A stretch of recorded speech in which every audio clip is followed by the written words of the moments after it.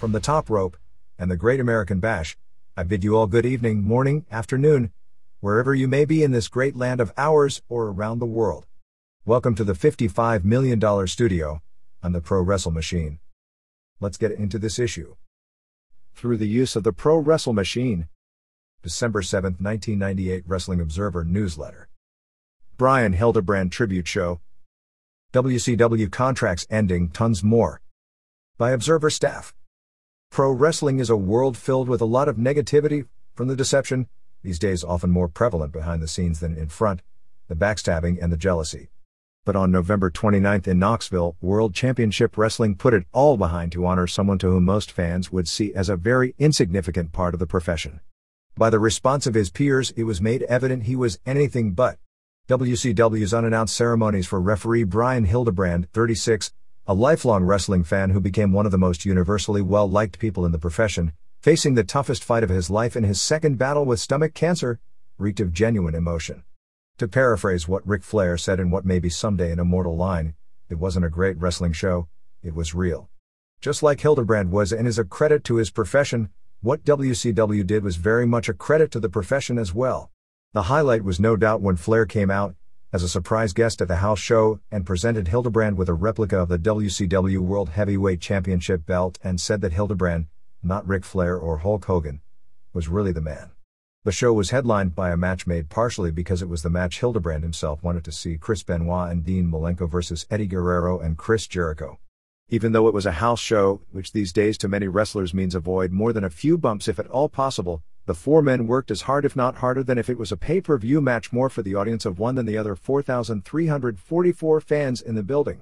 The finish saw a referee bump, which led to Hildebrand jumping out of his ringside chair and calling for the bell as Benoit had Jericho in the crossface. At that point Hildebrand took off his shirt and was wearing a Four Horsemen t-shirt underneath it. The show opened with Mike Tenay, who was one of a number of WCW individuals responsible in putting the festivities together, giving a speech and tribute to Hildebrand, saying that if heart and determination were a measuring stick, that he'd be world champion. Tenay then brought into the ring several people who worked with Hildebrand, who has lived in the area since being brought in to referee for Jim Cornette's defunct Smoky Mountain Wrestling. Tenay introduced Tim Horner, SMW road agent Sandy Scott, TV announcer Leigh Thatcher, and Dirty White Boy and Dirty White Girl Tony and Kimberly Anthony. All gave nice speeches with White Boy, who along with Horner got nice reactions from the crowd that remembered the SMW promotion, calling Hildebrand the best referee he ever worked with. Tony Schiavone, Larry Zbyszko and Bobby Heenan also came out, with Heenan doing a comedy routine. Schiavone told the story about how he got the nickname Shooter, basically for Night on Nitro, when the 140-pound referee snatched a fan who hit the ring to attack the wrestlers in a front facelock. The build-up led to the crowd giving Brian and wife Pam, who got married earlier this year, a standing ovation as they got into the ring, where WCW him a 1998 Referee of the Year award. He was also presented with a Man of the Year award from Pro Wrestling Illustrated. Hildebrand, who started out in wrestling as a photographer for wrestling magazines, became only the third person to be given such an award, but internally at PWI this was considered entirely different than the other two in that this award was a shoot. Hildebrand, who has dropped a lot of weight because his life-threatening illness has made it difficult to eat more than a few bites of food at a time, first thanked the fans of Knoxville. He was very emotional in the ring, saying that he felt he had really lucked out twice in his life, once by achieving his dream and getting to work in pro wrestling, and the second time meeting his wife, and he was just hoping he could luck out one more time, and talked about his goal of returning as a referee. After all the matches except the main event had taken place, Terry Taylor got into the ring, acting semi-heelish, telling Hildebrand that he's still his boss and ordered him to get into the ring. At this point the crowd, or at least a very small but noticeable faction, started acting like jerks and chanting for Goldberg. Taylor responded saying, "Goldberg ain't here, so put a sock in it." Taylor then presented Hildebrand and his wife with a honeymoon vacation in Las Vegas when he was physically up to it. Taylor then called out Arn Anderson, Benoit and Malenko, who each gave speeches. Malenko said that he hoped he would get well soon. Benoit called him the most inspiring man in the business, and Anderson said that Hildebrand was to his part of the business what the Four Horsemen were to their part of the business. Anderson then introduced Flair in a similar manner as he did that night in Greenville, South Carolina, who gave a nice speech and presented Hildebrand with a replica title belt. The differences between WWF and WCW when it comes to being on the ball, and deception for that matter, was evident again on November 30th when each group went live on the day the TV Guide Pro Wrestling cover story came out. WCW had no mention of probably the single biggest media breakthrough of all, a cover story in the most widely read magazine in the country. WWF played it up for all it was worth, showing the Steve Austin and Undertaker covers, and then Jim Ross said twice on the show, if those copies are sold out, you may have to buy a copy with the retired Hulk Hogan or the Austin wannabe Bill Goldberg on the cover. WWF also produced a deceptive and misleading quote underneath the photos, with the quote saying viewers have been abandoning the networks for WWF's Raw is War. The actual sentence read, even against the strong seasonal pull of Monday Night Football and the contraction of Ally McBeal's miniskirts, younger viewers have been abandoning the broadcast networks for World Championship Wrestling's Nitro and the WWF's Raw is War, providing TNT and the USA Network a combined Monday night audience of almost 10 million viewers, a 36% increase since last year. The story, by Bruce Newman, who also wrote the 1985 Sports Illustrated cover story on pro wrestling with Hogan on the cover, which was probably the single greatest print media exposure for a wrestler and wrestling up until this week, also had brief sidebars by Mark Lasswell and Neil Carlin on Goldberg, Austin, Undertaker, Hogan, and Jesse Ventura. The story listed the WWF as a $500 million per year company, a myth bought even by Forbes magazine, which listed Titan Sports at number 475 in the list of the 500 biggest privately owned companies in the country, claiming $500 million in revenue and $475 million in expenses. We've gone through that song and dance before, but if you include pay-per-view revenue, merchandise and magazine sales both at the event and through licensed products, arena tickets sold and television ad sales estimated for Titan this year, the figure reaches $160 million, and I'm sure there are enough millions from other sources to come close to $200 million. WCW revenue should be in the same ballpark for this year, but $500 million will become the official figure for now until the end of time because it's been so widely reported. I guess the 474 privately held companies higher than Titan Sports' gross revenues could be exaggerated by every bit as much. Still, it isn't like the slightest bit of research would show the $500 million figure as not being possible. It's a lot more realistic than in 1992 when the company hit the skids, when many media sources reported the wrestling revenue figure at $1.7 billion, when the real figure for the entire industry in this country at that time was less than $250 million. The story listed nearly 10 million viewers every Monday, which is accurate, but then listed the total weekly wrestling audience at 34 million, which is a hard figure to accurately figure. The total weekly audience at this point for cable WWF and WCW wrestling is about 22 million, and throwing in syndication, ECW and other smaller groups and wrestling on Spanish stations, you could probably get the number up to around 26 to 30 million. Newman really didn't understand the NWO angle, as he wrote it up as if Hogan became the ringleader of a group working against Ted Turner, with Eric Bischoff playing the on-air stand-in for Turner, when in fact, it was Bischoff who played heel owner first, even if McMahon played it better. It noted since April, Raw has a 19.71 edge in ratings, which, while accurate, there are several weeks where Raw had a higher rating but Nitro actually drew more viewers. But it isn't misleading to say Raw has been the dominant show for the most part since April.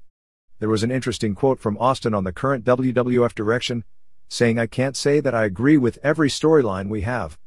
Every time you hear some racism or a bunch of the sexual stuff, that's a complete turnoff for me." The steroid issue was brought up, with Newman suggesting that the steroid rumors may even add to wrestling's outlaw mystique. He wrote that WCW claims to have a testing program, although Bischoff remains deliberately sketchy on how it is enforced, and that the WWF only tests when it detects signs of abuse, gynecomastia, excessive back acne, water retentive physiques, and changing facial structures don't count. Newman even joked asking McMahon what those signs would be, and he replied, "If we found a syringe filled with steroids, we'd say, 'What the hell are you doing?'" The audience doesn't give a damn. No one cares. There was irony in that, because that was the last two sentences were the same walking headlong into a disaster reaction that McMahon gave me in 1991, 1 year before his company hit the skids over largely that response to that same issue that no one cares about. The situations from a public standpoint are entirely different today, and I don't believe WWF would suffer similar problems because the audience is so much more fervent and desensitized when it comes to social issues. However, that statement could come back to hang McMahon if and when a WWF wrestler suffers significant negative consequences that can be traced to steroids, as has happened in the past and no doubt will happen again in future. In this latest media barrage, 3 different reporters, actually 4, but one was the National Examiner, so that doesn't count, had already decided to go with the idea that McMahon knew about the problems before instituted testing due to outside pressure, dropped the testing quietly despite having full knowledge what would happen. Some, probably many, wrestlers got back on the steroids with the testing dropped, and Brian Pillman, a known steroid user for years before and during the early part of his wrestling career, then died of a heart attack, attempting to tie Pillman's death to steroids. The fact that Pillman actually failed a steroid test, to our knowledge, about 1 month before he died. Pillman was the last WWF wrestler who was drug tested for decadurabolin just 1 month before he died, which isn't widely known, could have also already led to negative consequences. The only reason those stories didn't come out was in all cases me insisting to the reporters that line of reasoning, while seemingly accurate as a timeline, wasn't intellectually honest on this subject because what destroyed Pillman's heart was not steroids. That doesn't mean something won't happen next week, next year, or not for another 10 years, but as anyone who has followed this profession has seen, guaranteed, it will happen at some point. And with more media visibility than ever before, pro wrestling is exactly one high-profile tragedy away from not the routine tragedy everyone in the business callously forgets about 3 days later, but one that keeps haunting the business for a long time. And even if it doesn't hurt business at all, it's pretty heartless not to care in the least about these things or take any preventive measures to keep them from happening again. Overall, the story was basically the same wrestling story that's being printed in every form of media on nearly a daily basis nowadays, but the exposure of being a TV guide cover story probably makes this story more important than any of the others. There wasn't much to the sidebars. Goldberg talked more about his recent car wreck when he ran his Impala into another car while talking on his cell phone. The Hogan sidebar talked about Bischoff's shocking suggestion he turn heel. If you remember that time frame, his career was completely done as a face and going heel was the only way to save him, and pragmatic business as opposed to shocking would be a more correct term. Undertaker refused to answer anything about Mark Calloway, as he is the one persona, along with Austin to an extent, that even with the WWF opening up, that they protect the gimmick of mainstream.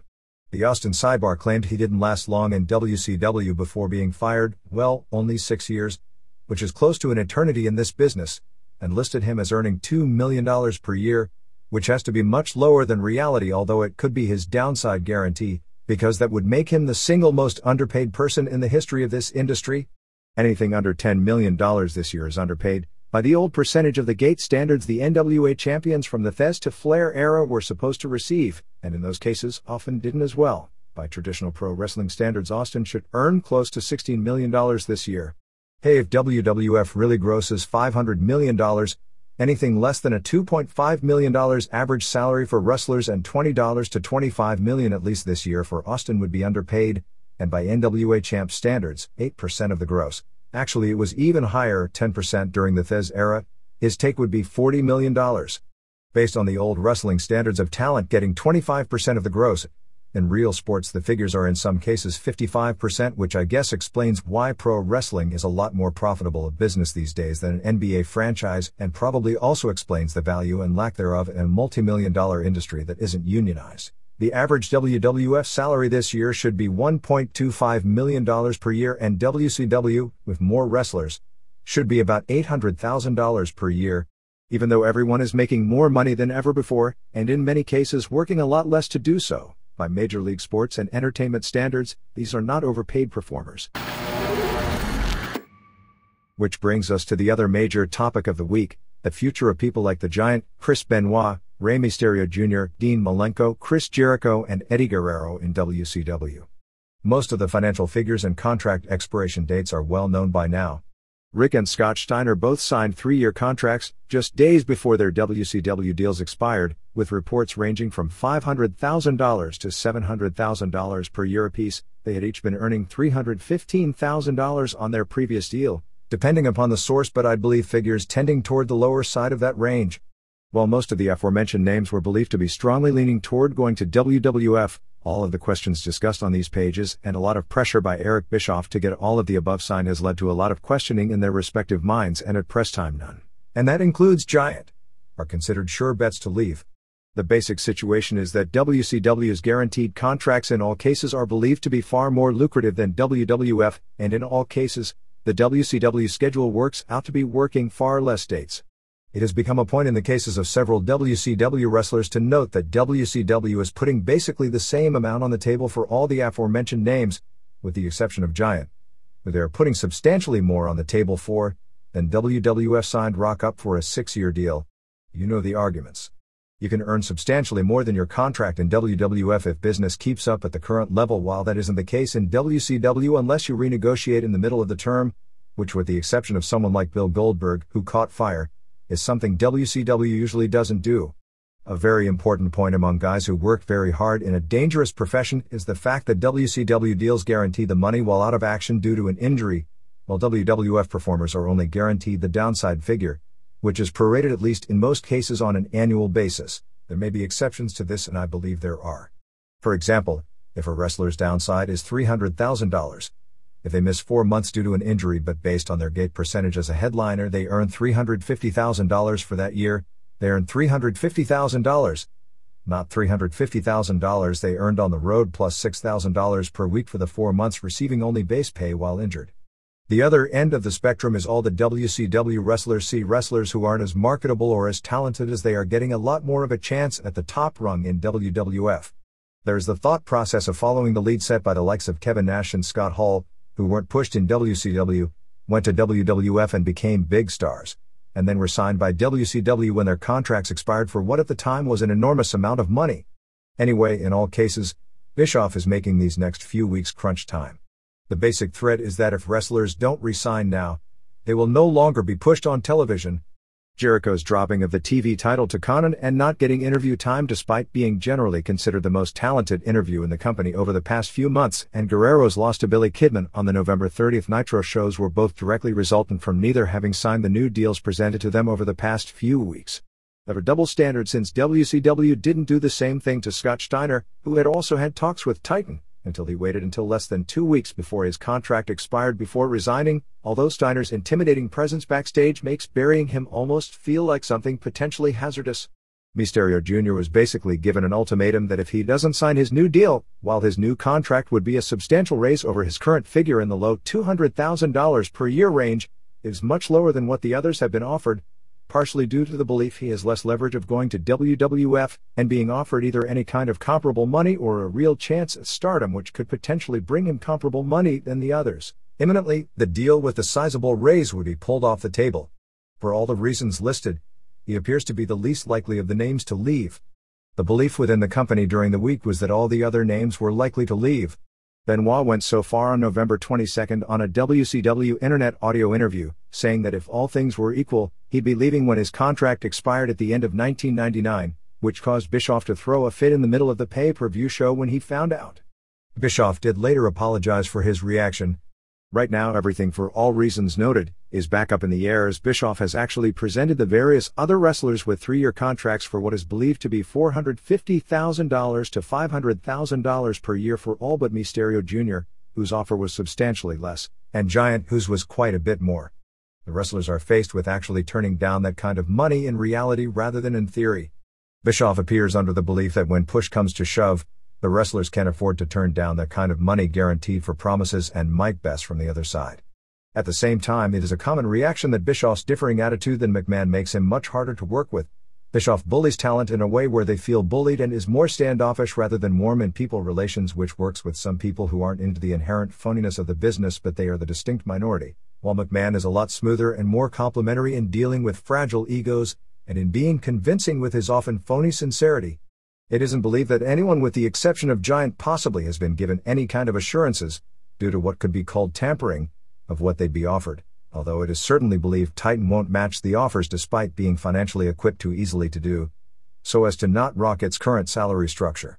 These figures have also apparently upset Juventud Guerrera, who has been the most exciting in-ring performer in the company, who just signed a 3-year contract for reportedly $200,000 per less than half of what is being offered to the others.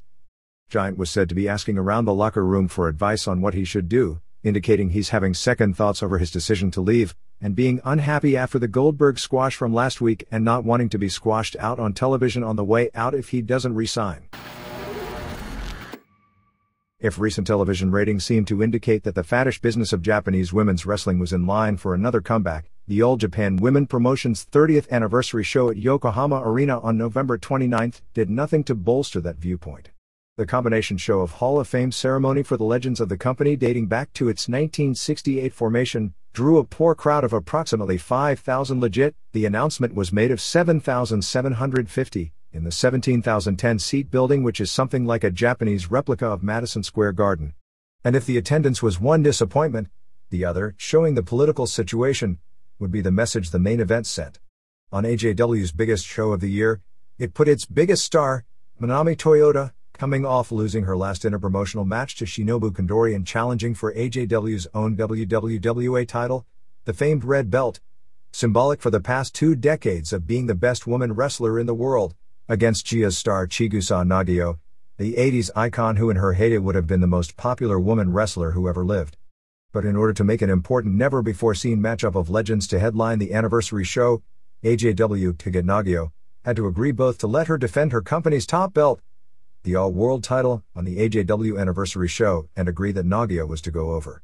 AJW, which has been in financial peril for the past few years but somehow survives on a daily cash from spot shows hand-to-mouth basis, and has lost much of its talent as various new offices such as Urgent and Neo Ladies have been formed. Currently there are 7 full-time women's-only promotions in Japan, none of which can draw.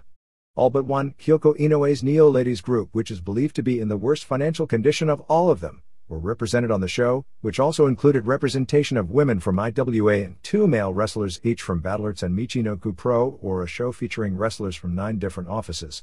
Inoue, who has herself been involved in desperation attempts to save her company, the most drastic of which was her recent shoot match against a male professional kickboxer, was actually the first one offered the main event slot against Toyota, to reprise the many incredible matches the two have had throughout the 90s. But Inoue didn't want to be involved due to bitterness from both sides as to her leaving and forming the new group.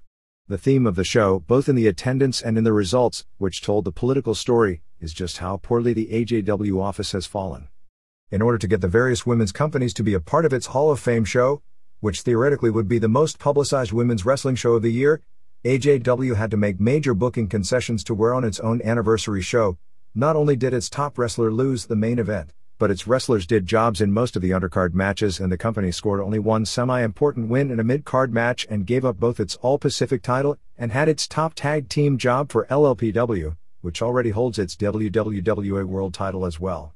Reports we got were that besides the disappointing attendance, that many fans were unhappy with the length of the show, which started at 3 p.m. and the main event didn't end until after 10 p.m., largely due to all the ceremonies with the legends who all gave speeches with their Hall of Fame inductions.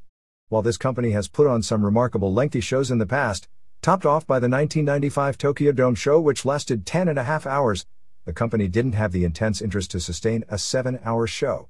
All Japan Women, formed by the 4 Matsunaga brothers in 1968, is the longest-running pro wrestling office in the world under the same owners and 3rd oldest active office in the world, trailing EMLL, the oldest active office, formed by Salvador Lutteroth in the 1930s, the grandfather of current President Paco Alonso, and the forerunners of today's World Wrestling Federation, which as Capital Sports dates back to the 50s when Vince McMahon's father Vince Sr. owned the company with Toots Mondt. The company has always been one of major cyclical peaks and valleys. It achieved major popularity in the late 1970s, drawing almost exclusively teenage women to see their heroines that were portrayed as both supreme fighters and rock stars, almost like a Saturday morning cartoon come to life, with names like the Beauty Pair. Most of the top stars in those days were teenagers themselves, as the women started very long, usually dropping out of high school at the age of 15 or 16 for brief stardom that usually ended with them being washed up by 20 or 21.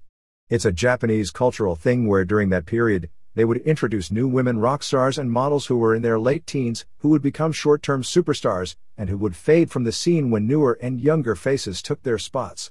The company for years, actually into the early 90s, had a mandatory retirement rule where the women were forced out of the company when they hit their 26th birthday.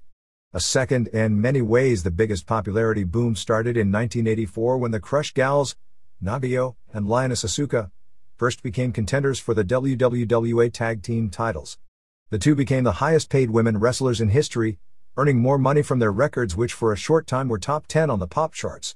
That era, which came when Jaguar Yokota ruled the roost as singles champion, was unique because the work rate of the women was mind-blowing based on the standards of the time. The top 5 women wrestlers of that era were better than the men, although that was considered something of an unspoken secret, as women's wrestling was geared toward teenage girls, and the fans who attended men's offices wouldn't have been caught dead at a show. In many cases the audience they were playing to didn't even realize just how incredible the work rate they were seeing was. But it was a huge success, drawing 15+ ratings on Fuji Network for weekday afternoon broadcasts and spawned such legendary creatures as Dump Matsumoto, who survived as a B-level game show celebrity for nearly a decade after her wrestling career had ended. The latest boom period came in the mid-90s, a comeback that started in 1990 when the women's office was surviving but at a low point, and began sending wrestlers to work undercard on big men's shows.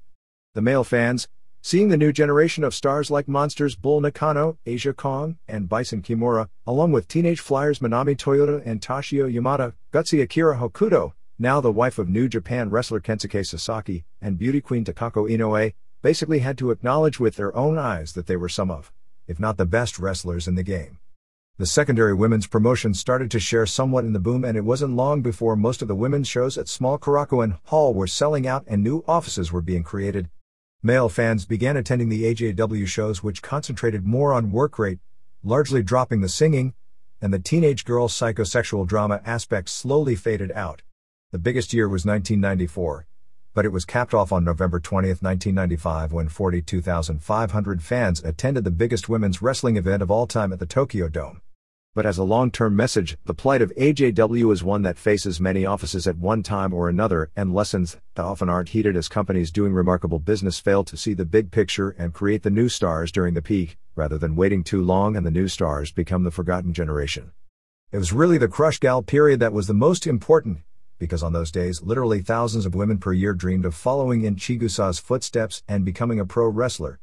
With thousands trying, only the athletic cream of the crop could make it, and it was those years that produced Hokuto, Toyota, Kong, Kimura, Inoue, and the rest.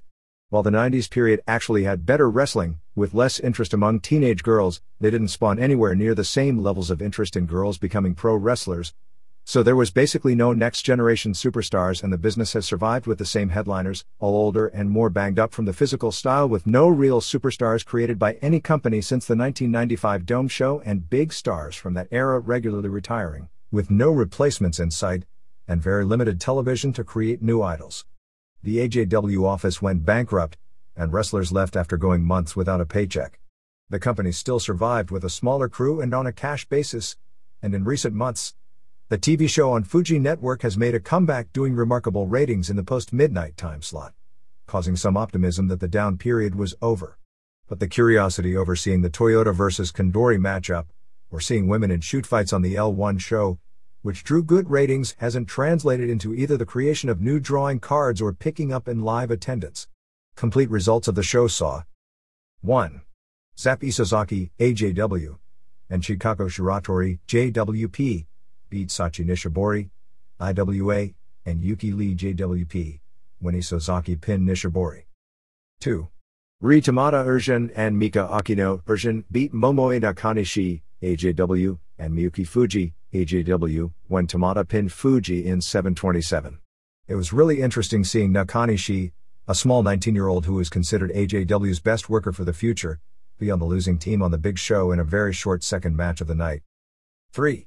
A mixed match with teams composed of 2 men, 1 woman and 1 midget, all from mixed offices, saw Alexander Otsuka of Battlers, perhaps the hottest indie wrestler in Japan right now, team with soon-to-be retired Yone Jinjin of Michinoku Pro, JWP's Kanako Matoya, and AJW veteran midget Little Frankie to beat Yuki Ishikawa of Battlers, Brandon Iwa of Michinoku, Emi Motokawa of IWA, and AJW midget Tomozo Tsunekake in 11:49 when Frankie pinned Tsunekake. 4. Nani Takahashi, AJW, and Tomoko Kuzumi, JWP, beat Tomoko Miyaguchi, JWP, and Rieko Amano, JWP, in 15:34 when Kuzumi pinned Miyaguchi. 5. In the first win of the night for the AJW office, Miho Wakizawa and Kei Nomi captured the company's own All Japan Tag Team titles, beating the JD combination of Sumi Sakai and Yuko Kosugi in 11:45. 6. Yasha Kurenai of LLPW captured the company's number 2 singles belt, the All-Pacific title, beating AJW's Kumiko Maekawa in 16:29 using the Kurenai suplex. 7.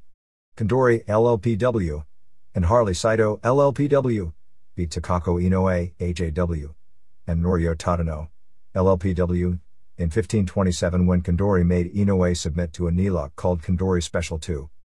8. In a battle of the top Violent Hill tag teams in Japan, the LLPW team of Shark Tsuchiya and Eagle Sawai beat AJW Zaps INT Kaoru Ito and Tomoko Watanabe, in 1038 when Sawai pinned with a cannonball splash. 9. In the Legends of Wrestling match, the soon-to-be retired Jaguar Yokota, JD, and Devil Masami, JWP, and Linus Asuka, JD, went to a 30-minute draw against Yumiko Hana, AJW, and Asia Kong version, and Dynamite Kansai, JWP, in a match involving 6 former holders of the red belt. During this match, Kansai suffered a concussion, taking a bump on her head, and was out cold in the middle of the ring to where it was momentarily scary. She was taken to the hospital after the match and will have to take a few days off. 10. Nagayo Gia retained her AW title, beating Toyota in 1442 with the octopus submission. A household name from the days of pro wrestling on network television in England, Giant Haystacks passed away on November 23 at his home in Prestwich, England, after a lengthy battle with stomach cancer. His age has been reported by various sources as either being 50 or 55. Originally known as Luke McMasters, real name Martin Ruane, Haystacks, billed at 6'11" and 650 pounds, became the British equivalent to Haystacks Calhoun, one of American wrestling's biggest attractions in the 1960s and early 1970s, with the same type of gimmick and facial appearance, but a much taller version. Through his 1970s feud with Big Daddy, became someone known well past the pro wrestling inner circle in the United Kingdom, and his death received tremendous mainstream press. Haystacks wrestled virtually his entire career in England, but did have a 1996 stint in World Championship Wrestling under the name Loch Ness, and as a trivia note, was Dynamite Kid's first tag team championship partner in North America during a 1980 tour with Stampede Wrestling, where they feuded with Bret and Keith Hart. He also worked one tour with All Japan in 1985, brought in as a foreign monster to feud with Giant Baba, but once they actually saw him work, they nixed the idea of doing anything with him. Big Daddy, who passed away a few years ago, and Giant Haystacks, the two fat behemoths, captured the British public's imagination as weekend afternoon fare on television, which at its peak drew 20 million viewers, or about double the audience of Nitro and Raw combined. However, many also credit the two, who were poor workers, of being responsible for eventually killing interest in British wrestling, as they continued to be focused on long past both of their primes and new talent and better working talent wasn't pushed. This seems to be a common theme of one-time successful companies. Eventually, wrestling, appealing to an older and older audience by not marketing young stars, was pulled off British television, and the business faded almost underground, with interest resurfacing behind guys like British Bulldog, Bret Hart, and Undertaker when the WWF caught fire on television several years later. In reality, Ruane was closer to 6'7", although his weight peaked out at 670 to 700 pounds, and he was close to 700 when he came to the United States as Loch Ness to be a major opponent as a giant foreign monster for Hulk Hogan, and for whatever reason, those in the office were led to believe he was this incredible Vader-like worker, and jaws dropped literally when he did his first Nitro angle. He never made it to Hogan on pay-per-view, and instead was fed to the Giant in a classic poor match. He may have been already suffering from cancer at the time, but due to his weight, he had no ability or agility. He was originally scheduled to come to WCW several years earlier as the Titan, a name to spoof Titan Sports, as a huge guy to job for Lex Luger, but due to his wife taking ill, he never came. His fight with cancer generated a lot of publicity in England, and in recent years his weight had fallen to 350 pounds. When the Pancrase organization runs its December 19th Japanese pay-per-view from 7,000-seat Tokyo Bay NK Hall, there will be a different twist, since the show will include 3 Vale Tudo rules matches. When Pancrase introduced actual competitive matches and a set of shooting rules to pro wrestling in 1993, derived from the worked shooting UWF-style pro wrestling offices of the 1980s, the specific intent was to have competitive non-predetermined matches, but within a safe sport-like framework. It had its original flaws, the fact that with the guys relatively new to actual shooting, like with the early UFC matches, most of the matches were very short and spectacular. The first show contained something like 11 minutes of actual wrestling in 6 matches. Although well received, the feeling was the sport couldn't continue as a financially viable one with a night full of 1-minute matches. That's where the occasional work spots, guys putting other guys over for business reasons, and rule changes such as banning heel hooks because the injury rate was getting out of control, seeped in. The thought process in those early days is that Vale Tudo, which existed as something of an underground sport in Brazil, with very few rules, was uncivilized fighting as opposed to a sporting contest, a belief system largely held in the Pancrase organization when UFC gained worldwide popularity and Ken Shamrock, who was one of the founders of Pancrase, became that group's biggest star. Even when rings introduced legitimate Vale Tudo rules matches to pro wrestling a few years back, Pancrase stuck to its rules.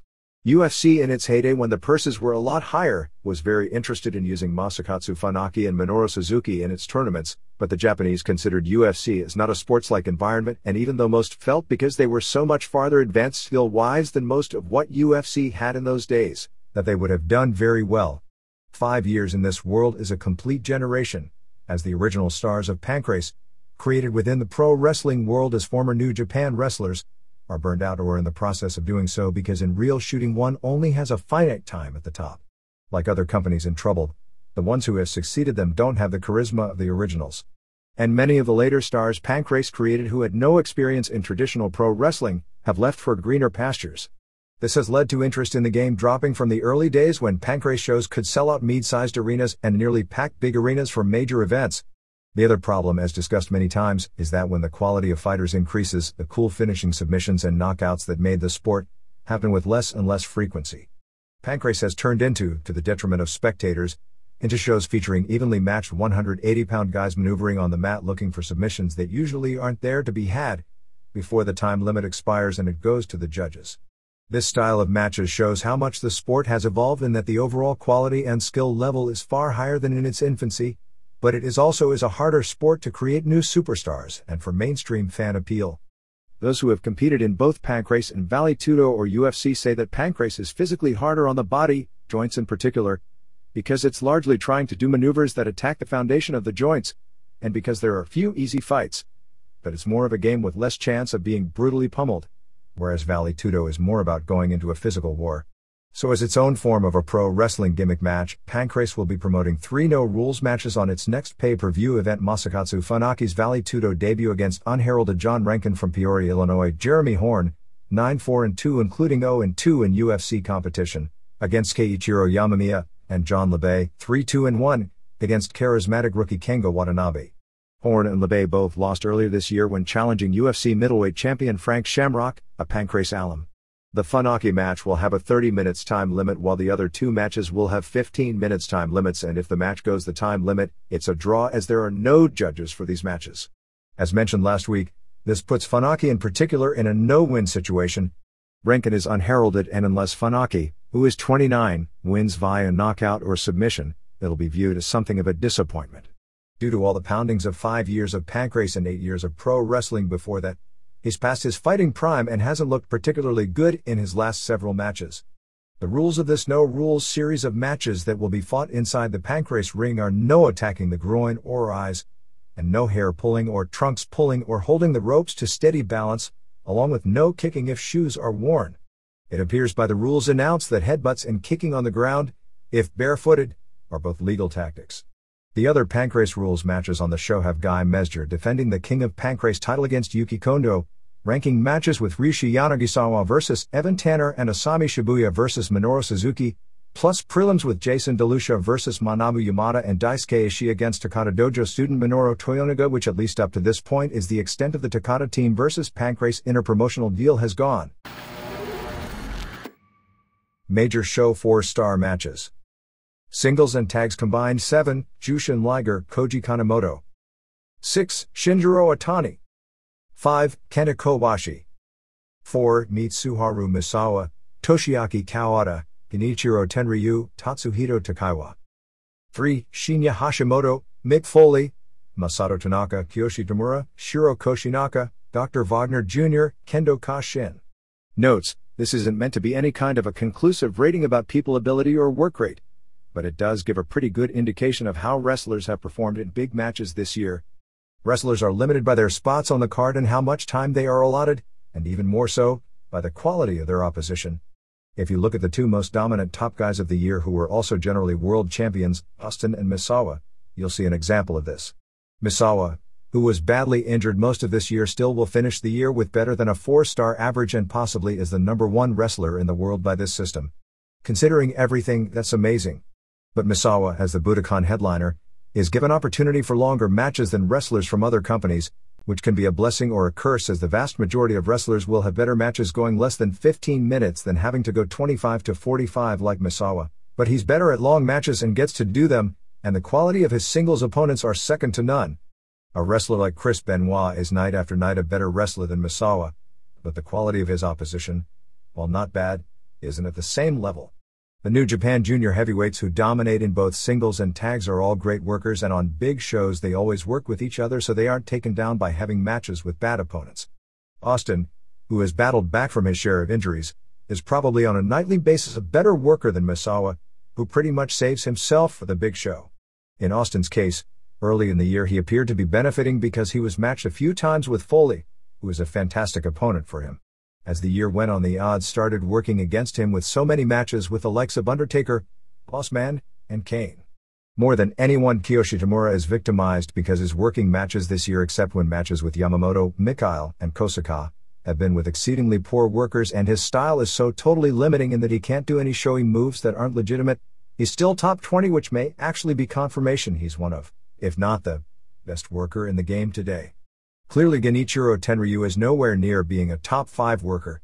He has an ability to bring out the best in an opponent with a lot of fire, but still, those matches were totally made by his opponents. Conversely, the best worker of late in WCW and WWF have been Juventud Guerrera and X-Pac, and neither finished that highly because they're big show matches for whatever reason. Usually their opponents, and Guerrera had a pay-per-view singles match this year with Ron Race, haven't ranked at the level of their TV matches. Still, these in more cases than not these are a fair representation of the caliber of matches these wrestlers have had this year, and of the kind of year they've had in comparison to years of the past, and an improvement and decline in the ring. The tag team rankings show just how much the old regular tag team philosophy has gone out the window when there are only 14 teams that have been together for 3 major show matches. Mexico. There is a lot of news expected to be breaking, both in and out of the ring, over the next few weeks as Mexico enters its biggest period of the year. Due to the connection with WCW, Arena Mexico has added a December 18th date for its season ender, and has made the next 3 Fridays all into Christmas spectaculars, with photo ops for fans and with Salomon Grundy and Brasso de Plata both dressing up as Santa Claus to take photos with kids. Vampiro, Dandy and Hector Garza all return on December 4th as part of a tournament for the CMLL Trios titles. They are returning billed as the WCW team, and face Zumbido and Bestia Salvaje and Scorpio Jr. in one first-round match, while the other first-round match has Mr. Niebla and Shocker and Rayo de Jalisco Jr. versus Apollo Dantes and Fuerza Guerrera and Gran Marcus Jr., with the winners meeting later in the show. Another 4 teams will complete on December 11th, and the winner of the December 4th and December 11th tournament meet for the titles on December 18th. The top 2 matches on the card will be a non-stipulation singles match with Mascara Año 2000 versus Pierroth Jr. and an NWA light heavyweight title match with Black Warrior defending against Felino. It is expected that both Conan and Sonny Ono from WCW will appear on the December 11th show to shoot the big WCW versus EMLL angle. Ono may also be there on December 4th, although I'm not certain of that, and there is also talk of J.J. Dillon coming in for the December 11th show. The situation with El Hijo del Santo and Negro Casas continues to be one of controversy. Paco Alonso continues to assure WCW that neither had signed with WWF, but he had also talked of their appearance at the Super Astros tapings in Texas as a one-time thing. However, both Santo and Casas were again at the WWF tapings in Philadelphia, Baltimore, and New Haven this week. Super Luchas reported this past week that Victor Quiñones of the WWF has been in touch with former UA promoter Carlos Maines, who was one of the major promoters in the world during the 80s but whose company went out of business largely when AAA caught fire in Mexico and he began losing his talent to both warring companies that had better television exposure, and Pablo Canedo, a powerful man in the Televisa organization, the #1 network in the country that already airs both AAA and EMLL, about doing a television-only promotion starting in 1999. This has led to belief that Santo and Casas, the top draws for EMLL, would be the cornerstone of the new group along with other wrestlers the WWF would sign, although Santo, Casas and Dantes are all still working for EMLL. Canedo was the power behind the October 24th War of Nations Ocesa show airing in prime time at 7 p.m. on Televisa on November 28th. Speaking of that show, this is how the Brasso de Plata shoot deal was described by someone who saw the show. Basically, there was miscommunication and no selling spots deriving from that. American Destroyer, who was unmasked by Pierroth Jr. in a hair versus mask match recently in Nuevo Laredo as former WCW jobber Eddie Jackie, who wrestled in Puerto Rico as Perfect 10, got into it with Plata punching him 3 times and Destroyer throwing 2 kicks to the groin area. One of Jackie's teammates, Born Killer, got into it with Plata and Plata basically kicked the hell out of him. Plata and another of their partners, Ricky Banderas, got into stances like boxers and looked like they were going to go at it but were broken up, and then Born Killer came back in and Plata kicked him hard in the ribs. Yoshihiro Tajiri looked great working with Negro Casas. Tajiri teamed with Magnum Tokyo, and it's said Tajiri completely outclassed Magnum. Black Magic and Silver King should also be back within the next few weeks, and Villano V was actually the first WCW wrestler to return, although it was unannounced, for a singles match where he replaced his injured brother Villano Tercero, losing to Emilio Charles Jr. on November 24 at Arena Coliseo. At the November 27 Arena Mexico show, the main event saw Los Hermanos Dinamita beat Pierroth Jr. and Marcus Jr. and Fuerza Guerrera in straight falls when Cien Caras and Mascara Año 2000 gave Pierroth and Guerrera simultaneous low blows behind the ref's back. The match with the most heat saw Felino and Santo and Casas beat Scorpio Jr. and Bestia Salvaje and Black Warrior when Felino pinned Warrior to set up the title match. A lot of the Arena Mexico EMLL regulars are mad because they see the WCW guys coming in and taking their top spots, since all the WCW guys with a few exceptions are guys who left EMLL, and the wrestlers that remain believe they should be rewarded for their loyalty. This creates a situation where any wrestlers not under WCW contract are open to WWF contract, which may lead to the Quiñones promotion attracting a lot of EMLL talent. Paco Alonso had a meeting with talent with all the rumors flying and said that business hasn't been good and this angle will pick business up and he needs to bring back the guys who left to get the angle over. Mosco Delambre said, and super crazy, if he hasn't signed with WWF, right now he's on a tour of Germany, are expected to also be brought back to EMLL for the feud. December 13th War of Titans show has been moved from Naucalpan to Chihuahua. They'll have a press conference this week to announce the lineup. Actor Guicho Dominguez was back working an angle on the November 23rd baseball stadium show in Nuevo Laredo. AAA got a ton of mainstream press for their float in the November 20th National Sports Parade because Dominguez was on the float. In Tijuana at Auditorio Municipal over the past 12 months, there were 60 shows. The commission filed a report stating that overall wrestling attendance and revenue increased over 1997, and that both boxing and kickboxing shows at the Auditorio also increased in business over the past year. In the main event on November 29th in Naucalpan for ESPN International taping, Team Japan, Yoshikazu Taro of War, Kanda, Masaki Mochizuki of Orarai, Shima Nobunaga, Judo Suwa and Sumo Fuji, beat the Mexican/Central American team, Kato Kung Lee Jr. and Sr., Dr. Cerebro, IWRG Mr. Niebla, Rafael Salcero, Maniac Cop and America, in an elimination match. Niebla and Kato Sr. were the last two on Team Mexico, and they ended up fighting with each other and brawling into the stands and were both counted out, which sets the two up for a match for Niebla's IC middleweight title on December 6th. Salcero gave his notice before the show started and he's jumping to CMLL. This came just a week or two after CMLL swore that any wrestler working an IWRG taping wouldn't be welcome in their company. December 2nd at La Carpa Astros Arena in Mexico City has El Satanico defending the CMLL middleweight title against Casas. Women wrestler Tanya quit CMLL after losing her hair match on November 15th to Lady Apache. When they had the big celebration for Lady Apache for winning, Tanya, because of all the commotion, got away without much of her hair being cut. Panico, the agent, went nuts on her backstage about leaving without her hair being cut. She claimed she was just getting heat by leaving and would come back out, but then left the building. When she showed up the next day with most of her hair to get her paycheck, her hair bonus was missing from the check. She was furious and stormed out, then shaved her head and came back to get her bonus. Panico then told her too little too late and removed her from all the bookings for the week. She then quit the company. Benjamin Mora ran a show on November 27th in Tijuana with Mil Mascaras and Brazo de Plata and T. Nieblas Jr. versus Villano Tercero and Rey Mysterio and Pirata Morgan plus Mascara de Sagrada, WWF Mini Nova, defending the WWA Minis title against the original Octagon Cheeto, who also is under a WWF contract. All Japan. At press time, the tag team tournament on December 5th at Budokan Hall looks to be coming down to Vader and Stan Hansen meeting with winner of the December 2nd match in Kumamoto between Toshiaki Kawada and Akira Taue versus Kenta Kobashi and Jun Akiyama.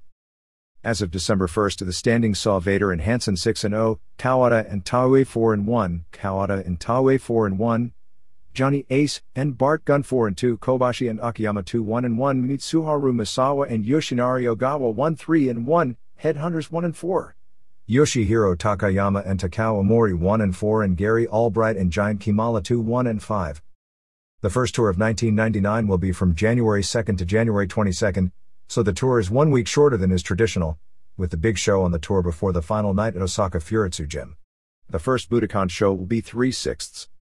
Giant Baba will be going to the WWF pay-per-view show in Vancouver on December 13th to get a look at the various talent and see if there are any wrestlers he's unfamiliar with who he'd be able to bring in next year after Vader and Bart Gunn both got over so well.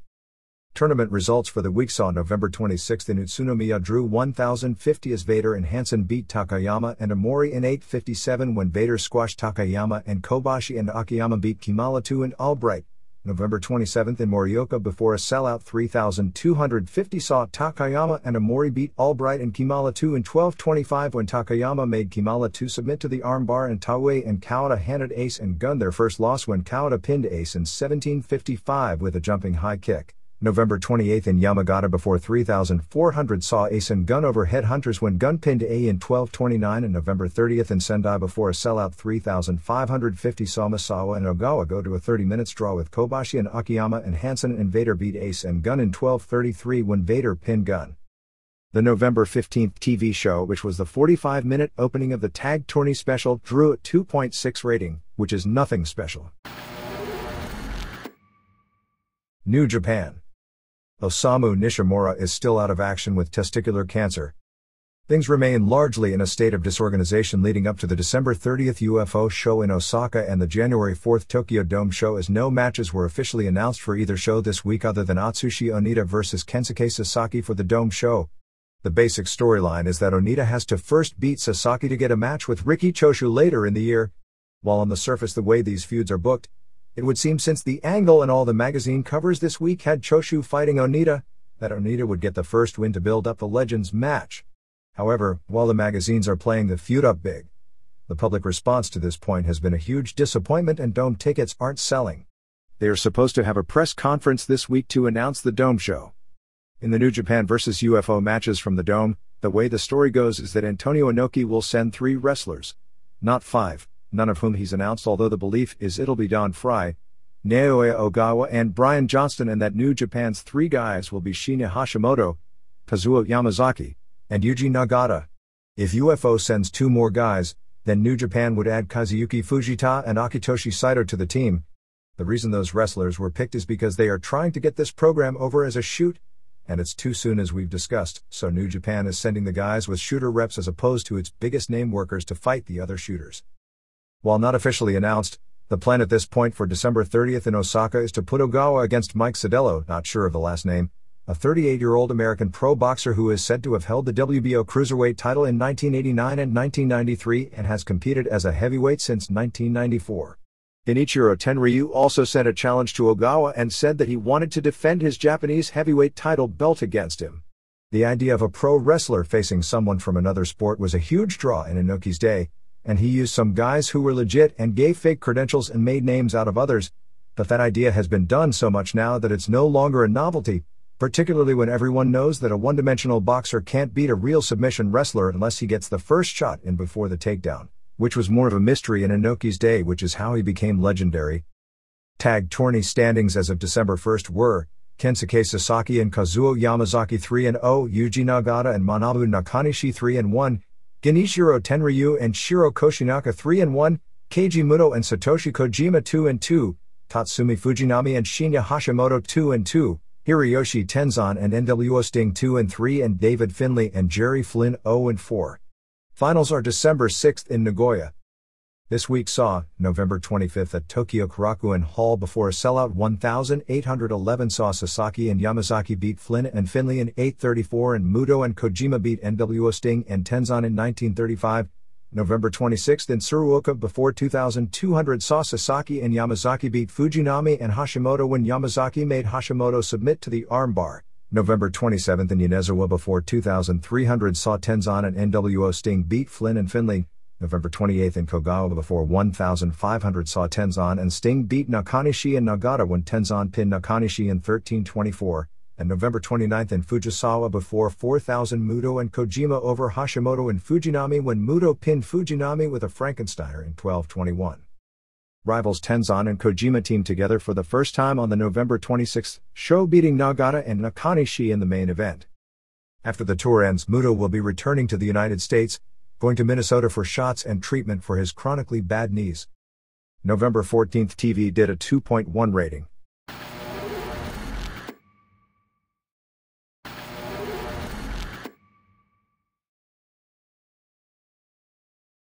Other Japan notes.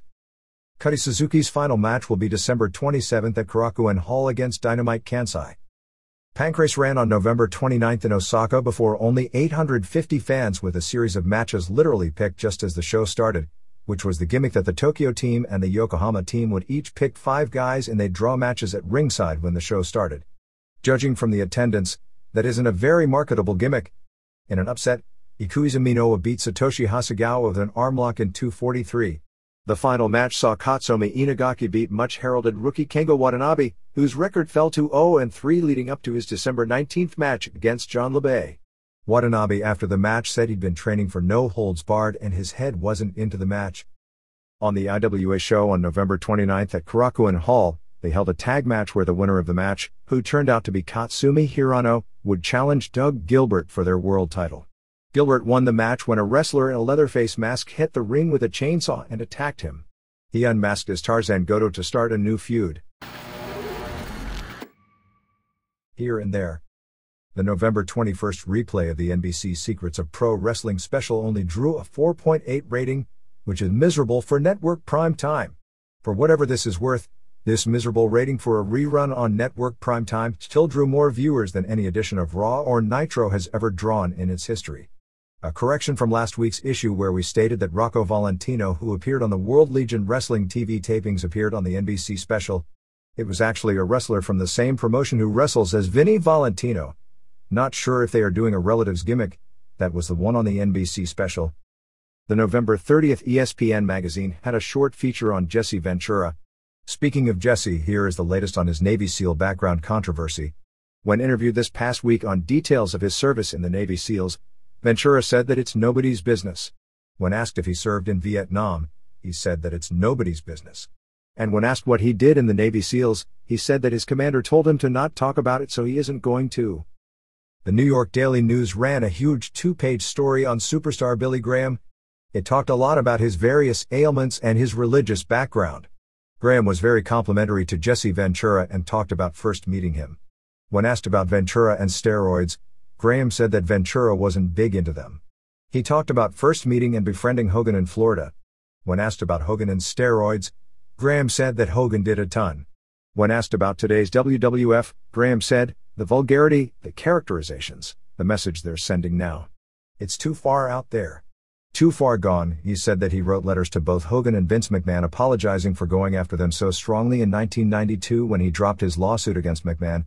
Actually, the lawsuit was thrown out of court due to the statute of limitations having run out before it was filed, when testimony revealed that Graham had been told by his doctor that his health problems were related to his steroid use too many years before the filing of the lawsuit. Graham said he still would have taken the steroids even if there was no Dr. George Sauerian, as he would have found a doctor on his own. Thanks to Brian Smith in Connecticut for the review of the Observer book tributes and of the Observer itself in his recent pro wrestling column. It was pretty cool to see a reviewer who actually got the message of the book.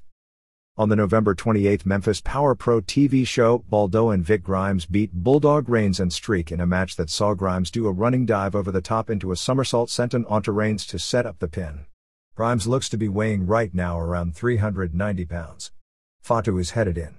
Jerry Lawler and Stacey did an interview talking about filming the final scenes of Man in the Moon, with Jim Carrey and David Letterman doing a reprise of Lawler and Kaufman's work Confrontation on a 1982 Letterman show. Funny how the news story that went everywhere about all of Lawler's scenes in that movie being erased has been forgotten after their much publicized angle, or however you want to describe Carrey's publicity stunt. Lawler was praising just how professional Carrey was to work with when Sean Stacia came out and started hitting on Stacey, who didn't act interested. Later in the dressing room they showed a scene of Lawler out on the floor and Stacey having disappeared. Lawler, when he recovered, started freaking out looking for Stacey. Kid Wicked regained the Young Guns title, beating Aaron O'Grady in what was described as a great match. Later in the show Lawler found Stacey's clothes but couldn't find her. They had a scene where the lights went out, and when they came on, Randy Hales was handcuffed to the ring post. Tony Falk had a key, and for unlocking Hales allowed him back into the Syndicate, the heel group with Grimes and Baldo.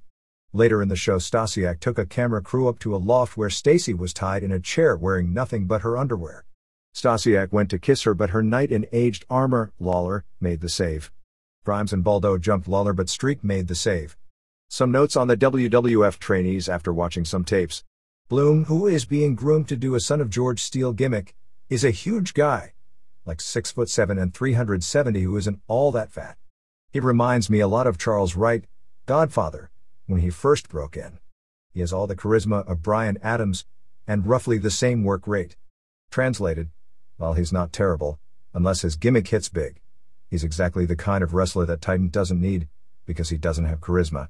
He makes the giant guys look less physically impressive and the medium-sized guys look like midgets. Grimes is a lot shorter, although heavier, and I'm familiar with him from California. He's way too heavy, but he is strong on interviews and charisma. When Baldo and Grimes are together, even though Baldo is like 7 inches taller, all your attention naturally goes to Grimes. Stasiak is a tall pretty boy guy who would have to be a heel today with a pretty cut-up bodybuilder physique and a decent interview. O'Grady is by far the best technical worker of the bunch, but also the smallest at about 5'7", 180, which means Kid Wicked must be a midget because he looks very short even next to O'Grady. In a company that can't get Taka Michinoku over, who is a much better worker, or Brian Christopher over, who has far more charisma, he's in for an uphill struggle at best. The Music City Wrestling Thanksgiving show drew just 250 fans, ending when Brickhouse Brown and Flash Flanagan beat Stephen Dunn and Reno Riggins when a wrestler in a wolf mask, apparently supposed to be Wolfie D, hit Riggins with a hubcap. This sets up a fans bring weapons match with Flanagan and D versus Dunn and Riggins on December 5th. The November 27th and November 28th house shows were then cancelled. There were several no-shows on the Thanksgiving card. Gypsy Joe missed the event and instead wrestled that night for a local promotion, and MCW claimed he never contacted them and told them he wasn't coming. Chad Collier and Candy Devine both notified the company in advance in time for MCW to change the card. MCW has talked with the Nashville network about getting the proposed 8 p.m. Friday night time slot and is trying to get a letter, fax, email, etc. campaign to the network similar to the success ECW has had at various times, rallying its fans together. Right now, Nashville Network has no deal with anyone, but people close to the negotiations say that the way things are structured, too many people already have a cut in the pie, and at this point taking the deal under the terms outlined would end up costing more than it's worth. ECW has been in negotiations with them as well, and those negotiations are still ongoing, as have several people including Paul Alperstein of the defunct AWF. Yokozuna showed up as a guest on an indie show over the weekend in Palmdale, California, weighing an estimated 600 pounds. He was supposed to do a run-in and do his bonsai, but said his back was in really bad shape and instead delivered a few clotheslines. How's this for weird booking? For New Dimension Wrestling, Tully Blanchard won the NDW title on November 26 in Bluefield, West Virginia, beating Ricky Nelson. He was then stripped of the title over the 30-day rule, since he wasn't booked on any more NDW shows, and the title was returned to Nelson. On that same show, Ricky Morton, who is teaming with David Jericho in the Carolinas as the new Rock and Roll Express, claimed that Jericho was actually his son. Not true, using the Jericho name because he didn't want to make it on his father's reputation. Chris Dundee, 91, a longtime pro wrestling and boxing promoter in Miami Beach, passed away on November 17. Dundee was the promoter of Wednesday night shows at the Miami Beach Convention Center every Wednesday night during the heyday of championship wrestling from Florida. His was the brother of Angelo Dundee, the famed boxing manager of Muhammad Ali. There is also the report of a death of pro wrestler Abe Stanklin, 96, on November 23. He was a former carnival hooker known as Pig Grease Stanklin because he used to wrestle pigs at fairs. We have reports that the late Sky Lolo wrestled as late as 1988 while touring the maritime provinces of Canada for Emile Dupree's Grand Prix Wrestling. NWA will be running the Patapsco Arena in Baltimore that had been running the Axelrod Maryland Championship Wrestling shows before they lost the building. First show is December 12 with Sid, Bob Backlund, Mabel, Doug Gilbert, Stevie Richards, Tito Santana, and Pitbulls. Jake Roberts vs. Kurt Hennig plus Jim Brunzel, Billa Irwin and Charlie Norris headline a December 5th show in Maple Grove, Minnesota. A correction regarding NWA All-Star Wrestling and Mid-Atlantic Championship Wrestling. Page runs the NWA group and was involved with the Mid-Atlantic group, but the latter group fired him, so they are two different offices. Add Andre Roberts, a 340-pound legit Indian, to the list of UFC fighters who are dabbling in pro wrestling. Roberts, who is ranked number 19 in the world among heavyweights with a 6-0 record, including one win on a 1998 UFC show, worked an indie show on October 21st in Hayward, Wisconsin, beating Smilin' Jack. The promoter of the show was Brad Kohler, who also worked the undercard. Kohler, who is a training partner at times of X-Pac, has done a lot of MMA, including losing on the undercard of UFC Japan in 1997. Several wrestling personalities came to announcing tryouts for the new roller derby. Don't know much about how it went other than Missy Hyatt, Rick Rude, Danny Wolf, who was all over the Learning Channel special as the TV announcer and also the announcer in the NBC special wearing a mask, and Ken Resnick were among those trying out. The only thing I heard was Rude didn't get the spot, which it's hard to believe he'd be any good for since he wasn't good doing wrestling commentary and he was actually from that world. I believe the first television show will actually be taped this weekend in Orlando. MMA. Here's the status of the January 8th show right now. The Boss Rutan vs. Tsuyoshi Kosaka, Pedro Rizzo vs. Mark Coleman and Townsend Saunders vs. Mikey Burnett matches are on. Evan Tanner vs. Daryl Golar, a former Greco-Roman champion with an 0-1 MMA record, losing a match in Brazil by decision that most feel he was robbed in a middleweight match is a definite, as is a new match this week. Pat Miletic defending the lightweight title against Brazilian Jorge Patino. Patino is listed as having a 20-3 record, although to this point UFC has been only able to verify his record as 11-3, but he's lost 3 of his last 4 fights in Brazil, one of which was in 30 seconds. With Allen goes out, it also leaves Jerry Bullander without an opponent. There has been talk of taking Bullander off this show and using him on March 5th as an opponent for Vitor Belfort and adding a completely new match to this show, although all of this is in the discussion state.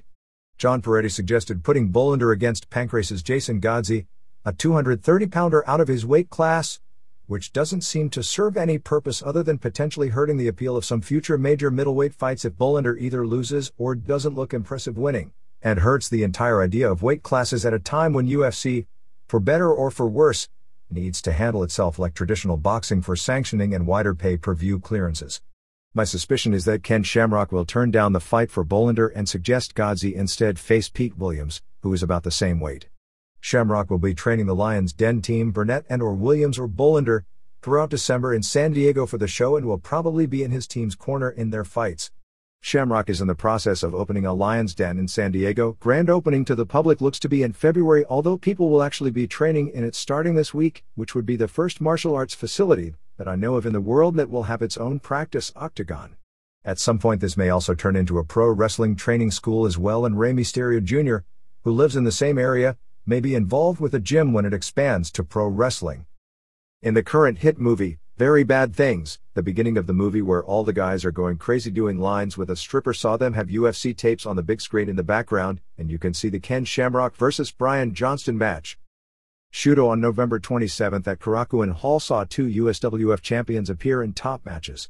Eric Payne, who holds the lightweight title, lost to Uchu Tatsumi via choke in the first round, while light heavyweight champ Paul Jones remained unbeaten with a decision win over Sanae Kikuta, best known for lasting 52 minutes before losing to Henzo Gracie in 1997 at the Tokyo Dome. At the show, Shudo heavyweight champ Enson Inoue, coming off the win over Randy Couture, said that he would be having a submission rules match against Mario Sperry in late February in Abu Dhabi. The Extreme Challenge promotion is looking at running a big show in April at Market Square Arena in Indianapolis. In a letter to Full Contact Fighter, Jeff Blatnick admitted there were problems with the show in Brazil, and said that he thought Semaphore Entertainment Group shouldn't do another show there until they were rectified. The problems noted were a lack of security barricade and backstage security allowing people to rush to Octagon side and go backstage. While there were no problems and people who were there said the scene wasn't at all dangerous, Semaphore Entertainment Group was also fortunate in that regard that the Brazilian favorites, Rizzo and Belfort, won their matches. Blatnick admitted that the off-TV preliminary matches were held under Brazilian rules as opposed to MAC rules and that fines would be levied because of it, and that when going out of the country, Blatnick recommended and Bob Marowitz agreed to bring 2 doctors.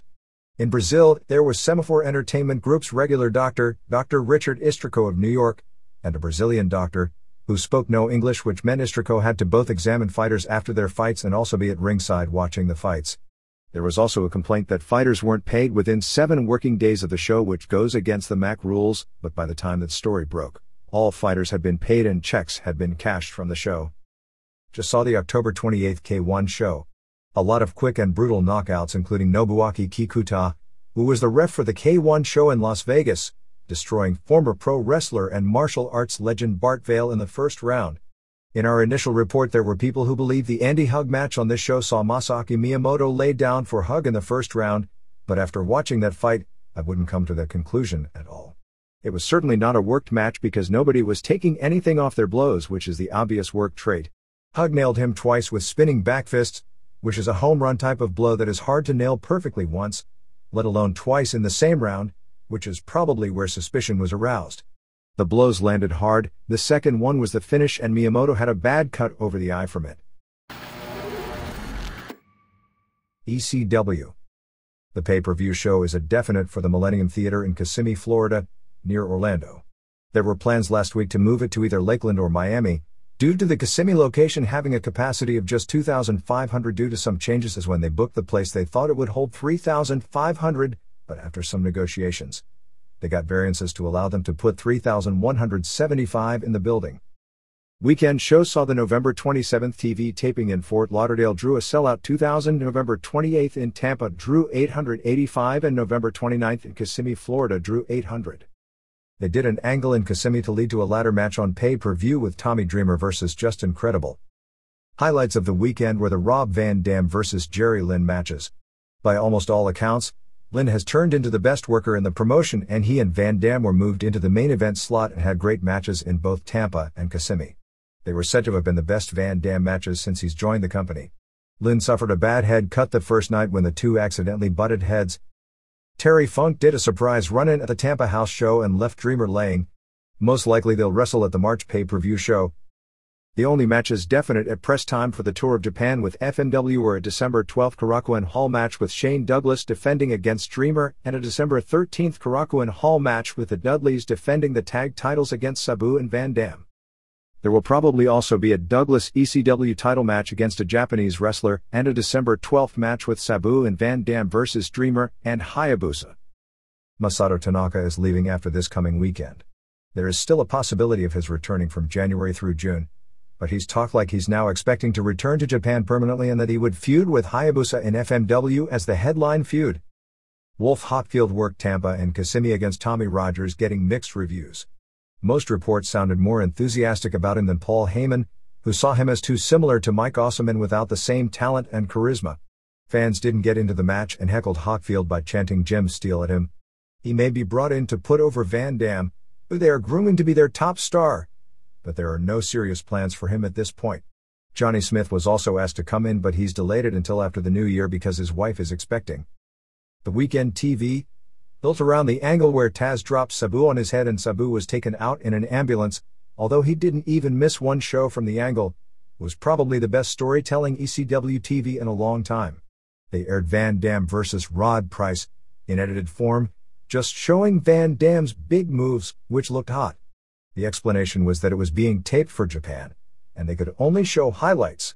What a cover reason. Then they showed edited form, Lynn versus Lance Storm followed by Storm versus Mikey Whipwreck. The former was edited down to 5 minutes and looked awesome in edited form.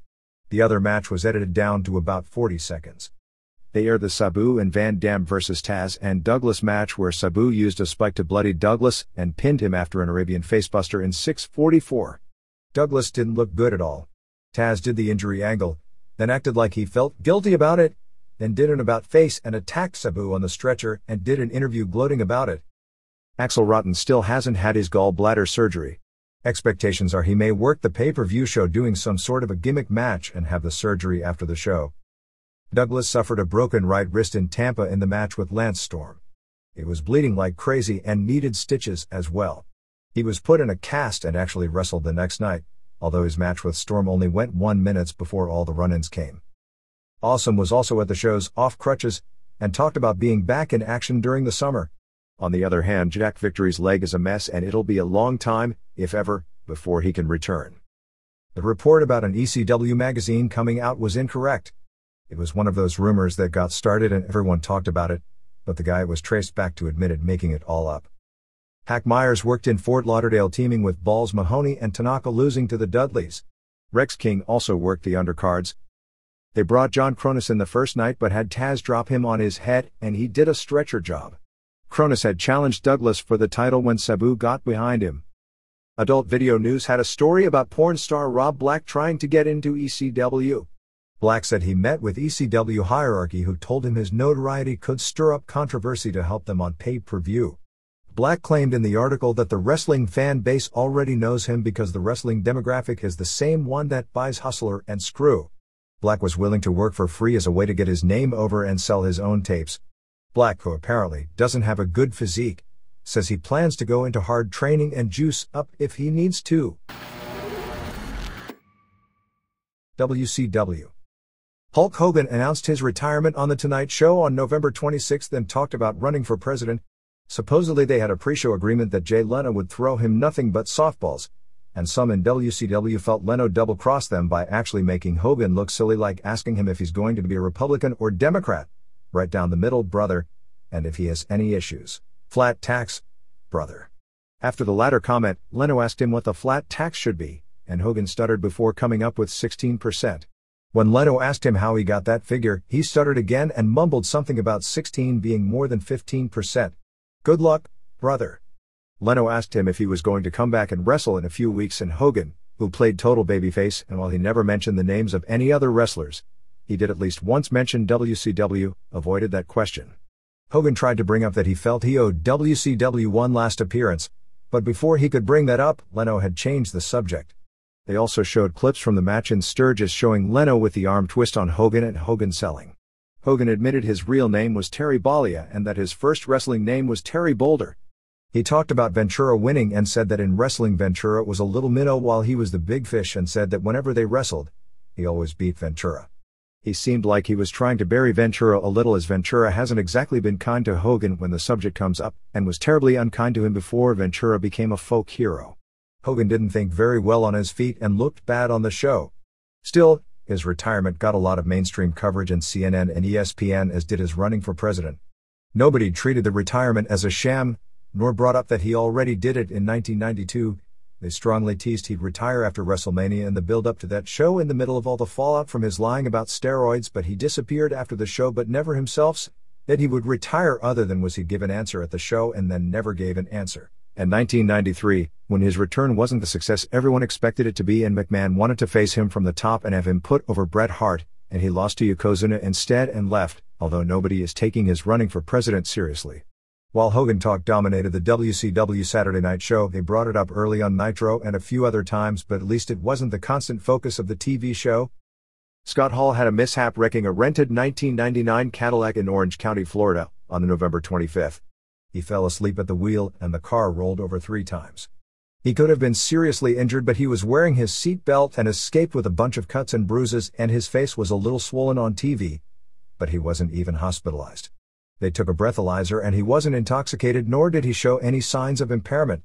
It was covered by the same local newscast in Orlando that the week before ran a story on Dana Hall talking about Scott having drug and alcohol addictions. Well, at least we went a few weeks without a Scott Hall story. Scott Steiner tried to plead guilty last week on charges of aggravated assault and making terroristic threats in an incident on April 21, but the judge wasn't satisfied with his story and the prosecution withdrew the plea bargaining agreement. According to a story in the Atlanta Journal-Constitution, the allegation is that Paul Casperine, a worker with the Georgia Department of Transportation, was directly trafficked and wouldn't let Steiner's car into a closed lane. Steiner stopped and climbed out of his pickup truck and told Casperine to move out of the way, and Casperine said Steiner said, "Move or I will run you over." Steiner got back in the car and drove it, kidding Casperine lightly. He then told him again to move or he'd run him over, and then hit him a second time. Casperine wasn't seriously hurt as he just tapped him. Steiner showed up to plead guilty to terroristic threats, but his attorney told the judge that he doesn't believe he committed a crime and that he pleaded guilty only because he thought the jury might convict him because of his public persona, read that wrestling heel character. The plea bargain agreed to was that Steiner would be put on probation for 5 years and pay a $2,676 fine, and it would be removed from his record as a first offender if he completed his probation period. When the judge heard the story, he believed Steiner wasn't guilty of terroristic threats if that's all he did. Buy rate estimates for the World War III pay-per-view have ranged from 0.55 to 0.7, which is well below what these shows have been doing, but still not a big surprise since nobody expected it to do well. We don't have a figure for Survivor Series yet, but it was expected to do better than the 0.8 to 0.9 range that WWF has claimed its pay-per-view had been doing for the past several months. The ECW November to Remember looks to be in the ballpark with its previous show, which was a little better than in 0.2. Final figures on the last UFC, with a heavily constricted universe, also are finishing up at in 0.55. Nitro on November 30th in Chattanooga drew a sellout 8,025, paying $136,500. The show was better than it has been in a while. Eric Bischoff named Steiner as the new leader of NWO Hollywood, and Steiner said he and Horace Hogan would challenge Scott Hall to a tag match later in the show. There may be a storyline of dissension with other members of NWO Hollywood over Steiner being picked as the new leader. Conan won the TV title from Jericho in 7-10 in a really good match. You know the reason for the title switch. Jericho did a super job in this match and they traded near falls until Conan hit a facebuster on the title belt for the pin, which got an incredible pop as Luger and Nash came to the ring to congratulate Conan. Flair did an interview challenging Bischoff to a match. Flair had something to say and talked about various people who had built the company dating back to Johnny Valentine and Wahoo McDaniel, and even mentioned Ricky Steamboat, who had a lawsuit against the company, and the Road Warriors, who worked for the rival company, in his interview. Scott Hall agreed to the match but didn't have a partner, and Nash agreed to be his partner. Seemed to me to be way too fast to already reunite the Outsiders, but you know what the ratings game does to people. Steve and Scott Armstrong beat Raven and Canyon in 3:35. Raven walked out on the match. Canyon put the flatliner on Steve, but then was pinned by Scott with a schoolboy. Usually there is a huge pop when the jobber beats the star because nobody expects it, but for whatever reason, this match and the finish got no reaction. Hart did an interview saying because of his groin injury, legit, although in the storyline he's faking, he couldn't wrestle. But Paige came out and called him names.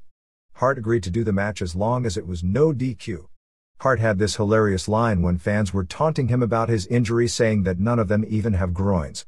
Kidman beat Eddie Guerrero to keep the Cruiserweight title in 10-14 when Juventud Guerrera tried to interfere, but Rey Mysterio Jr. ran in and hit a springboard dropkick on Eddie to set up Kidman using the shooting star for the pin. Very good match. LWO chased Kidman and Mysterio Jr. to the back after the match. Bischoff and Wyndham came out and called out Malenko. The other horseman besides Flair came with him, but he came to the ring by himself. Bischoff said that if Malenko, with his storyline bad leg, could beat Wyndham, then he'd agree to wrestle Flair. After Malenko agreed, Bischoff said that Dusty Rhodes would be the ref. Wrath destroyed Bobby Blaze with a meltdown in 27. Ernest Miller challenged anyone from the back to come out. Perry Saturn came out. Miller said he was going to protect Saturn from a beating and wouldn't fight him. It wound up with Saturn wrestling Ono. First Miller distracted the ref and Glacier kicked Saturn, but he kicked out of Ono's pin. Miller then threw Ono a chain, but Saturn instead hit the Death Valley driver on Ono for the pin in 112.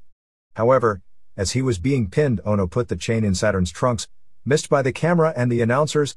The ref saw the chain on Saturn and reversed the decision. Not as bad as it sounds. They did a Goldberg vs. Nash contract signing, in which they announced Goldberg wouldn't be defending the title until Starrcade. Bigelow at ringside tried to hit the ring but was thrown out of the building. The rest of the show they cut away to shots of Bigelow in the back of the building calling out Goldberg like a schoolyard street fight. Booker T pinned Mike Enos in 3:28 with the sidewalk slam. T still isn't wrestling up to par. Lex Luger racked Bryan Adams in 5:07. Real bad, except the finish was well executed with Vincent holding a chair and Adams hitting it, leading to the rack. Malenko beat Wyndham via DQ in a match that, despite the build-up, had no heat. Wyndham was just kicking the hell out of Malenko when Rhodes out of nowhere DQ'd Wyndham, turning face. Bischoff then fired Rhodes, who was turning back babyface, saving us from a Rhodes vs. Zbyszko matchup that had been planned for months.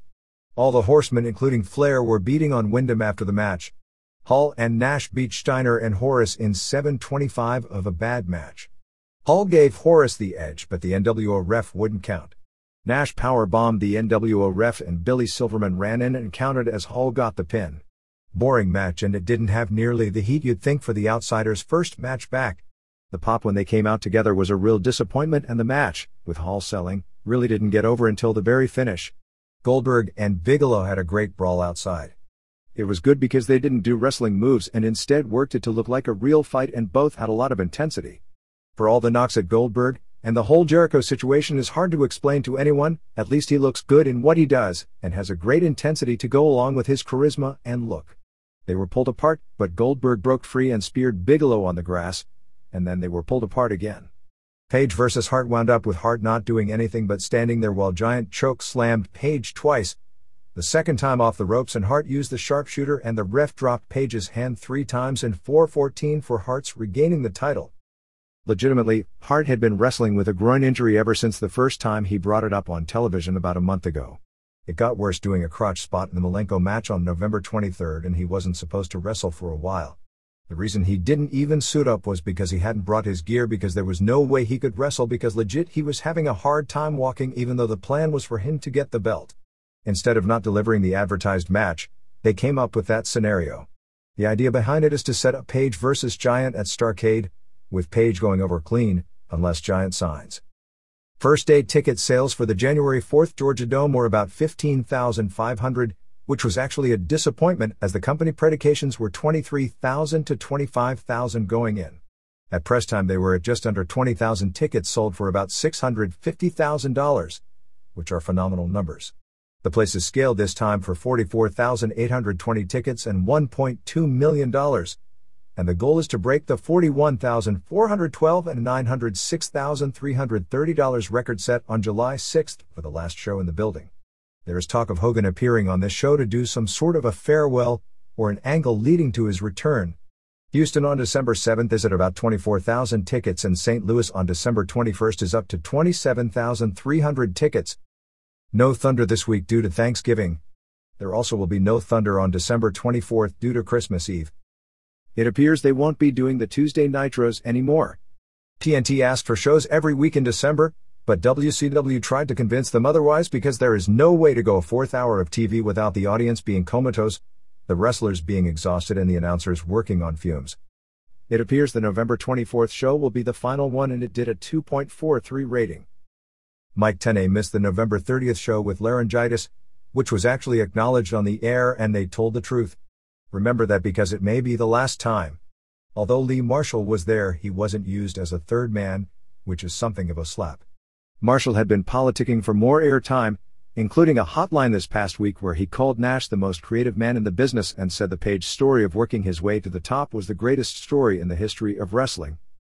Correction from last week when we said Mysterio Jr. had gotten a title match on weekend TV after they did the angle costing him the title match on the pay-per-view. Actually on the TV it was Mysterio Jr. versus Kidman, and Kidman didn't win the title until the next day, so the title match on that TV show was Guerrero versus Super Colo. Colo is moving to Chicago from Mexico City. For November 13th in England head-to-head, Raw did 350,000 viewers, Nitro did 290,000 and ECW did 80,000.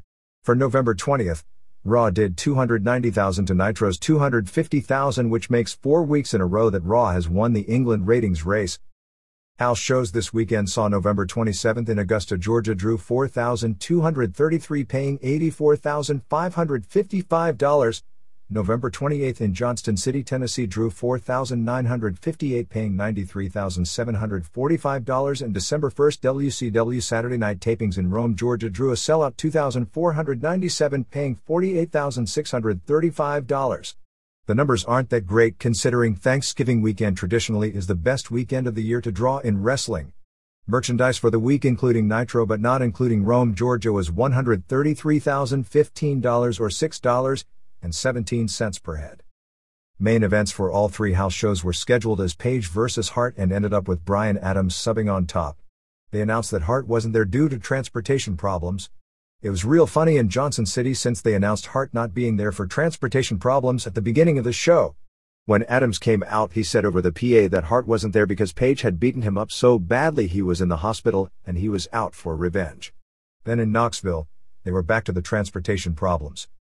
WCW Worldwide in New York wins its time slot with a 5.9 local rating. WWF New York, which airs in a 2:30 a.m. time slot, still does a 2.0 rating, which is considered fantastic at that time. Although it isn't officially settled, for all practical purposes, the legal actions back and forth between WCW and Flair are settled. Van Hammer was an honorary cheerleader during the Cowboys-Vikings Thanksgiving game and was pointed out by John Madden as wrestler Van Hammer. Chad Fortune appeared on WCW Saturday Night wearing his pit crew outfit but worked as a jobber. The November 30th San Diego Union Tribune ran a review of the Hart movie. Columnist Don Freeman gave it a huge thumbs up, saying it is one compelling story. I recommend it all the way. Director Paul J. has come up with a gem here, a first-rate documentary. Hart and Bischoff were both filming a segment for NBC TV's Dateline on December 1st. Not sure of the air date. CNN is also doing a feature shortly on the wrestling war. Tickets for the February 1st Nitro in Minneapolis at Target Center won't go on sale until January 15th, as to coincide with Jesse Ventura's inaugural ball. They're looking at sending Flair to Minneapolis again for the first day sales. House show lineups for January 8th in Winston-Salem, also January 9th Terre Haute and January 10th Evansville, as Flair and Benoit and Malenko vs. Hennigan, Ray and Adams, Page vs. Bigelow, McMichael vs. Finlay, Eddie Guerrero vs. Mysterio Jr. and more. January 30th at the Forum in Los Angeles, and January 29th in San Diego, have Nash vs. Goldberg for WCW title, Hart vs. Sting for US title, Steiner and Bagwell in his first weekend back, and boy did they waste $1 million angle or what, versus Luger and Connon, Flair vs. Wyndham. If Flair wins he gets 5 minutes with Bischoff, and I wonder where that idea came from. Hall vs. Horace, Kidman vs. Mysterio Jr., Chavo vs. Alex Wright and a Lucha 6-man. WWF Raw on November 30th from Baltimore drew a sellout 11,006, paying $243,220 for a good action-adventure show. Headbangers and ICP, who had their TV commercial air for their CD on Heat the night before, and it was also announced Bangers and ICP vs. Oddities and Luna in a match reminiscent of the Doink the Clown era for the December 13th pay-per-view, came out, but Austin stunned all of them and did an interview talking about getting Undertaker and Bearer. Outlaws beat Gangrel and Edge via DQ when, watch a pattern develop, Christian interfered, hitting Billy with a tag belt for the DQ. Shamrock and Bossman made the save for the Outlaws, as they spent the night before and much of the show teasing Outlaws joining Team Corporate, which led to next week's show. Undertaker locked Austin in a meat locker. Mark Henry asked D'Lo Brown to go on a date with him. Actually, these date segments were great, as Chyna wasn't interested no matter how nice Henry was to her. They are trying to push Chyna as being more feminine with her new face. Anyway, it was the first time Henry ever did anything really good in this business. By the end of the show, Henry left go powder his nose as some guys came onto her. She decked one, and when Henry saw what was happening, he went berserk on all of them. The guys coming onto Chyna was really lame, but Henry did a great job of acting pissed. Undertaker is now doing a heel religious maniac speaking in tongues gimmick this week. He challenged Kane, who came out. They brawled until Taker hit a tombstone. Bearer then tried to get Kane committed, but he sat up and ran into the crowd, knocking down a few of the orderlies before leaving. X-Pac confronted Michaels. They made few disgusting remarks about the size of their respective buttholes and stools before Michaels ordered him to defend the European title against Shamrock, and said if he didn't do it, he'd send him back to the money pit in Atlanta. Goldust beat Jarrett via DQ in 3:28. Jarrett got this huge face pop coming out. I know it was really McMichael who got the face pop, but we can all pretend Jarrett's new gimmick is getting over. Bad match. Goldust set up Shattered Dreams, but McMichael got in the way and started slowly pulling down her top. Before she could do it, Owen Hart, who was doing commentary, hit the ring and attacked Goldust for the DQ. Blue Blazer came in to help, but then turned on Hart and pulled his mask off, revealing Blackman. Bossman won the hardcore title from Mankind in 6:12 of a disappointing ladder match. Bossman has always been a great gimmick, but once the bell rings, he's Ray Traylor in a cop outfit. Rock interfered to cost Mankind the title. After the match, Michaels hit Mankind several times with Bossman's Billy Club. Undertaker and Kane brawled in a room, and Taker KO'd Kane with a chair and told Bearer to get the orderlies as he put Kane in a body bag. However, Austin clocked Taker with a shovel, and he and Kane put him in the body bag while Bearer was gone. Another thing about that shovel angle: the more they show the replays of Taker hitting Austin with the shovel, the more you see him clearly block the shovel with his forearms. Anyway, they gimmick the shovel to break upon impact with Taker's forearms. Dwayne Gill beat Mero in a match where Mero said he's retire if he lost. They were really making fun of retirement, since Hart was also doing a phony retirement gimmick. Mero was winning when Blue Meanie shoved him off the top rope, and Gill pinned him in 2:09. Meanie is in full-time, as WWF contacted him on November 23rd to come in with Stevie Richards as new members of the Job Squad, but they wanted the idea for Philadelphia and some other cities that it was outsiders from ECW. You can only do that outsiders angle once every year or two, and when you do it, it usually means big business, so why even bother wasting it on this? But Paul Heyman complained about them portraying Richards as being from ECW. I don't believe that's the reason Richards wasn't there and don't know why his debut fell through, although WWF was leery about bringing him in as a wrestler due to his broken neck. My guess is Meanie was picked because they saw how Ralphus has gotten over in WCW. Kind of funny because WWF has been on a lot of people's cases about their weight and physique, and then they bring Meanie in. Shamrock beat X-Pac via DQ in 4:43. Michaels distracted the ref and Bossman clotheslined X-Pac after he'd done the X-Factor facebuster on Shamrock. Shamrock put on the ankle lock, but Helmsley returned to a big pop and attacked Shamrock for the DQ. Match wasn't as good as you'd think. The orderlies took Taker away, although Bearer thought it was Kane. Venus beat Tiger Ali Singh in 2:59 when Terry Runnels hit Venus with a low blow. Between the three hoes, Jacqueline and Runnels, they had enough silicone at ringside to create normal-sized implants for every woman in the province of Newfoundland. Farouk and Bradshaw, called the Acolytes, as WWF again tries to shackle Jackal with the most boring tag team in the sport, attacked Singh and Babu. Actually, it was a hoot when the hoes were all rubbing themselves on Babu, and he was freaking out wondering what diseases he was about to calm down with. Shane McMahon brought out Sable to come out with new WWF cologne and perfume. Shane, who is another hoot, started looking down her top and she sprayed the cologne in his eyes.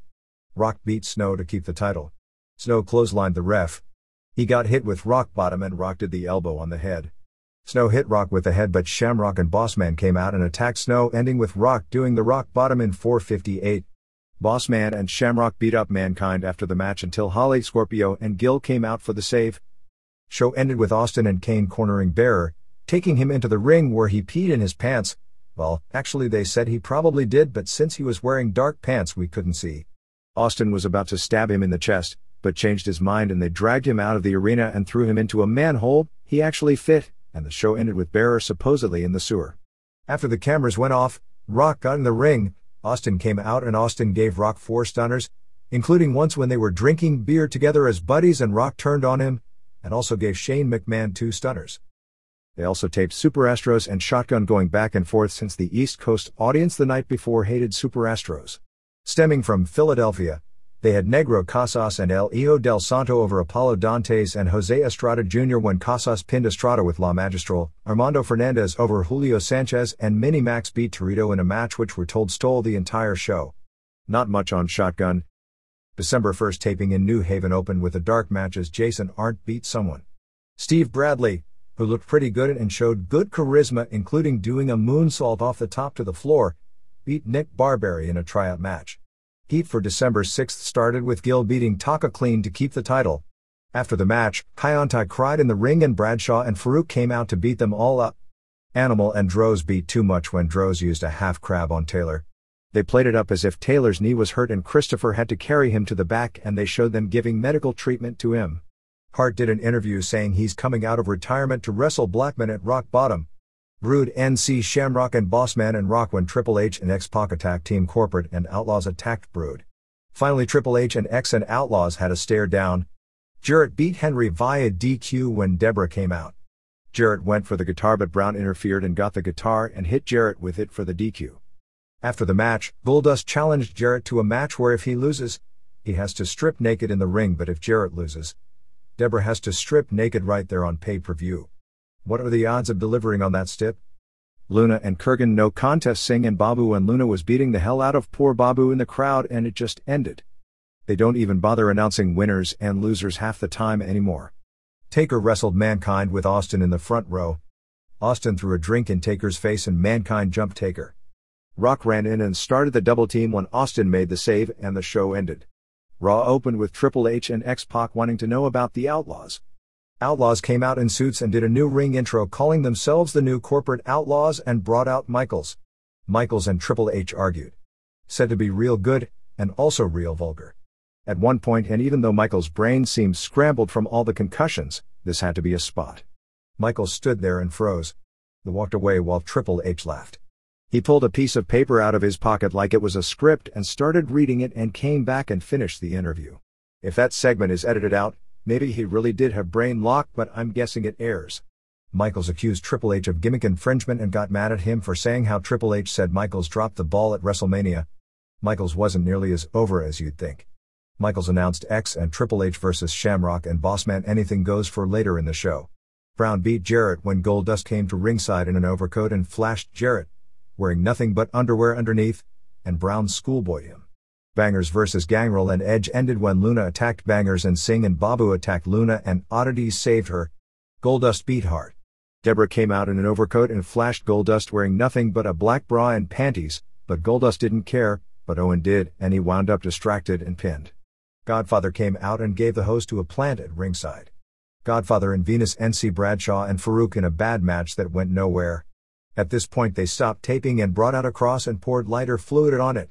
While this was going on, Gil beat Bradley in a dark match. Austin came out for his interview and the cross was on fire and Undertaker made some weird religious threats. Blackman beat Singh beat Blazer ran out and tripped on the ramp and rolled down the ramp. Blackman was beating him up until Hart made the save. Henry beat Droz when Chyna came out and Droz told her to hit Henry. She refused, he got mad. She hit him and Henry splashed him. Shamrock and Bossman vs. X-Pac and Triple H was a great match with great heat. Michaels and Outlaws came out. Michaels threw a chair to Shamrock. Bossman held Triple H but Billy Gunn asked Shamrock for the chair. Of course Gunn hit Shamrock. Outlaws ripped off their shirts revealing DX t-shirts. Place went nuts. This sets up Outlaws vs. Shamrock and Bossman for the pay-per-view. Finally Austin and Mankind vs. Taker and Rock. 4 Druids showed up with the cross. You can see where this one is headed. Austin and Taker were brawling and Taker KO'd Austin with a really bad-looking chair shot. After all the sick stuff Mankind takes, Austin's been having to sell some lame stuff of late. Anyway, they wound up tie Austin to the cross and crucifying him, raising the cross. It's not like ECW didn't do this and get kicked off the air for it, but that was another year and everything is different now. AAA just did this November 23rd with Heavy Metal. They shut off the cameras. With the cameras off, Austin got off the cross and hit Rock, Shamrock and Bossman with stunners to send everyone home happy. First sign of little problems. Last week Sable was scheduled to do an appearance at a Mervyn's in Bakersfield and the store canceled because they claimed this product wasn't something they wanted to be associated with. The NBC affiliate in Scranton ran a piece about the Catholic Youth Center / WWF deal. Bishop James Timlin gave his side and on TV they showed Godfather with the hose bending over and lifting up their dresses from last week. Timlin said that wrestling would be welcome back to the building as soon as it cleans up its act. Nash Bridges is interested in having Austin do an episode. The Portland, Maine newspaper ran a story on Scott Taylor building up to the November 27th house show in that city. Taylor is from Portland. Winnipeg Sun ran a story this week on Jackal, who also does a bi-weekly column in their paper. Jackal says he wants to be mayor of Winnipeg. Weekend house shows saw November 27th in Portland, Maine drew a sellout 7,696 paying $160,135. November 28th in Boston drew a sellout 16,510 paying $331,370 and the Astros and Heat taping November 29th in Philadelphia drew a sellout 18,364 paying $389,335 so they are on a 5-show sellout streak including Baltimore and New Haven. Merchandise for the week was $344,027 or $6.42 per head. Austin and Taker had Portland off so they went with Rock beating Kane in a cage match with Bossman as ref. Boston was largely the same show as all the other house shows other than Triple H returning replacing Regal, who was sent home and hasn't been brought back due to his being in no condition to perform on the last tour. Triple H, who is from the Boston area originally, got a huge pop for his appearance and mic work, but he and Snow had a slow-paced match with no heat and got a lot of boring chants. Triple H reacted by flipping off fans who chanted boring. It was an afternoon show, and Austin's match started at 3:16 p.m. Same finish as usual and same good match. Apparently most fans thought Austin had won the title when he pinned Rock after the stunner in the four-way main event, and when it was announced it had been a non-title match, never made clear before the match started, fans began pelting the ring with garbage. The Super Astros that aired on November 29th saw Papi Chulo over Manuel Gomez, Monterrey wrestler Antifaz del Norte without his mask.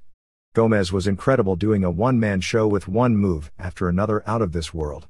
The first February 3rd of this match blew away anything in WWF and WCW. However, Papi's comeback punches were so weak the live crowd in Texas booed the finish pretty bad. Miguel Perez beat Super Loco, Super Crazy, in about 1 minute of a match that saw a few missed spots. They pushed Austin vs. Taker as the main event of Rock Bottom, trying to tell the entire career story of Austin from 1996 to present in 2 minutes. Finally, Casas beat Funaki in a so-so match. After the match, Dick Togo, in perfect Spanish, challenged Casas to a match next week. Fans were chanting USA at both guys. Go figure. Minnie Max tried to ask Maria Felipe out for a date and got sad when she nicely said no, crying that she wouldn't go out with him because he wasn't tall enough. Ratings were significantly up from the first week, with Los Angeles doing a 6.7, New York a 5.1, San Antonio a 4.7, Miami a 3.9 and Chicago a 14.0. TV tapings November 29th in Philadelphia saw Andrew Martin win using the meltdown as his finisher in a dark match. Santo beat Estrada. Lucha and Puerto Rican style are different, so they clashed, and this was bad. Besides, Estrada must be 8 inches taller and 75 pounds heavier, so it must have looked stupid. Torito beat Minnie Max in a real good match. Casas DDQ Dantes when Estrada and Santo did a run-in. Crowd was totally dead for all of this. For Shotgun, Outlaws beat DOA. Singh beat Goldust via DQ. Rose over Mero and Kayontai over Farouk and Bradshaw in 4-on-2 by DQ.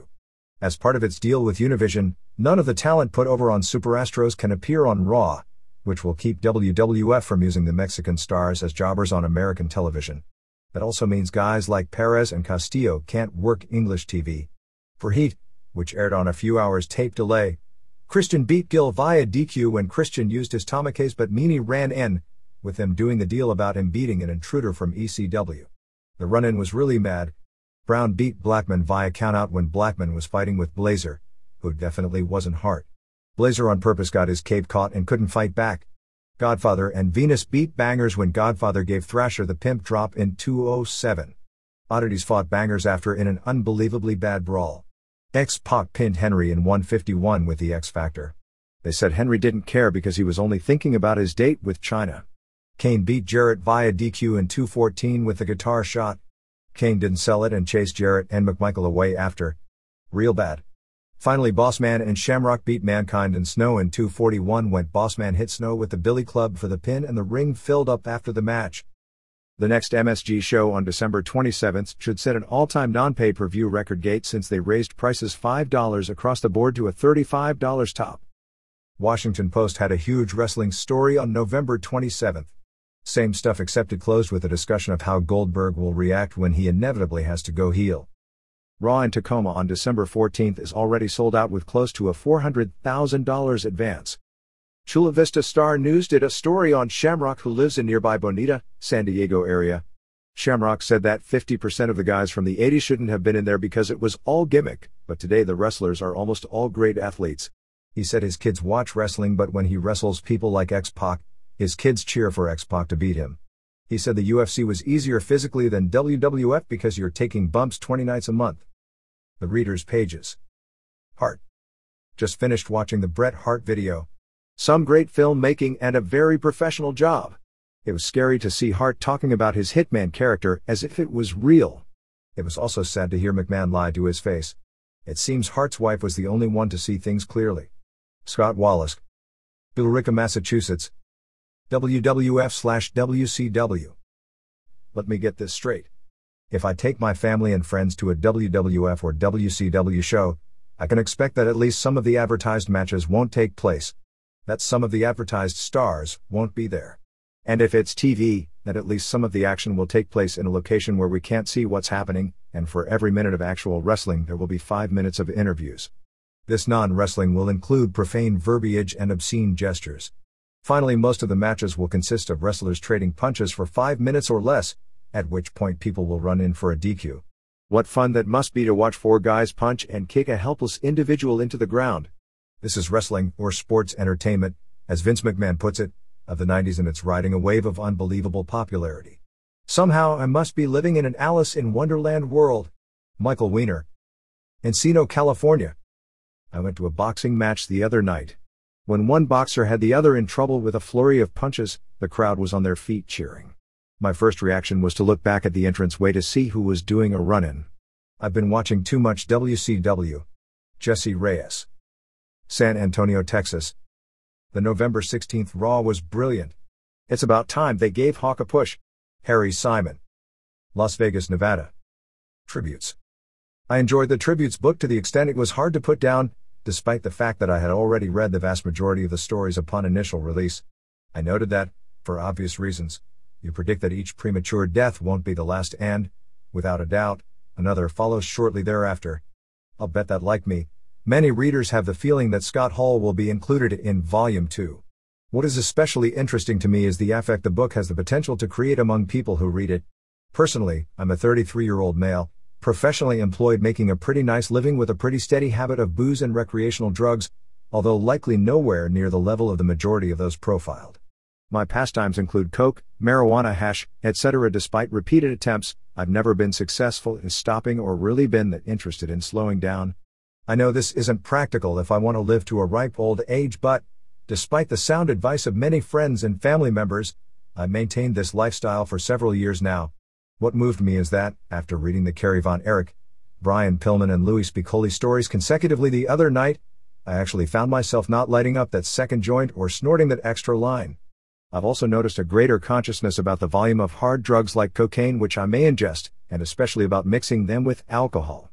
While all this may seem like common sense, I can't recall anything else in a long time having this kid of an effect on my thought process.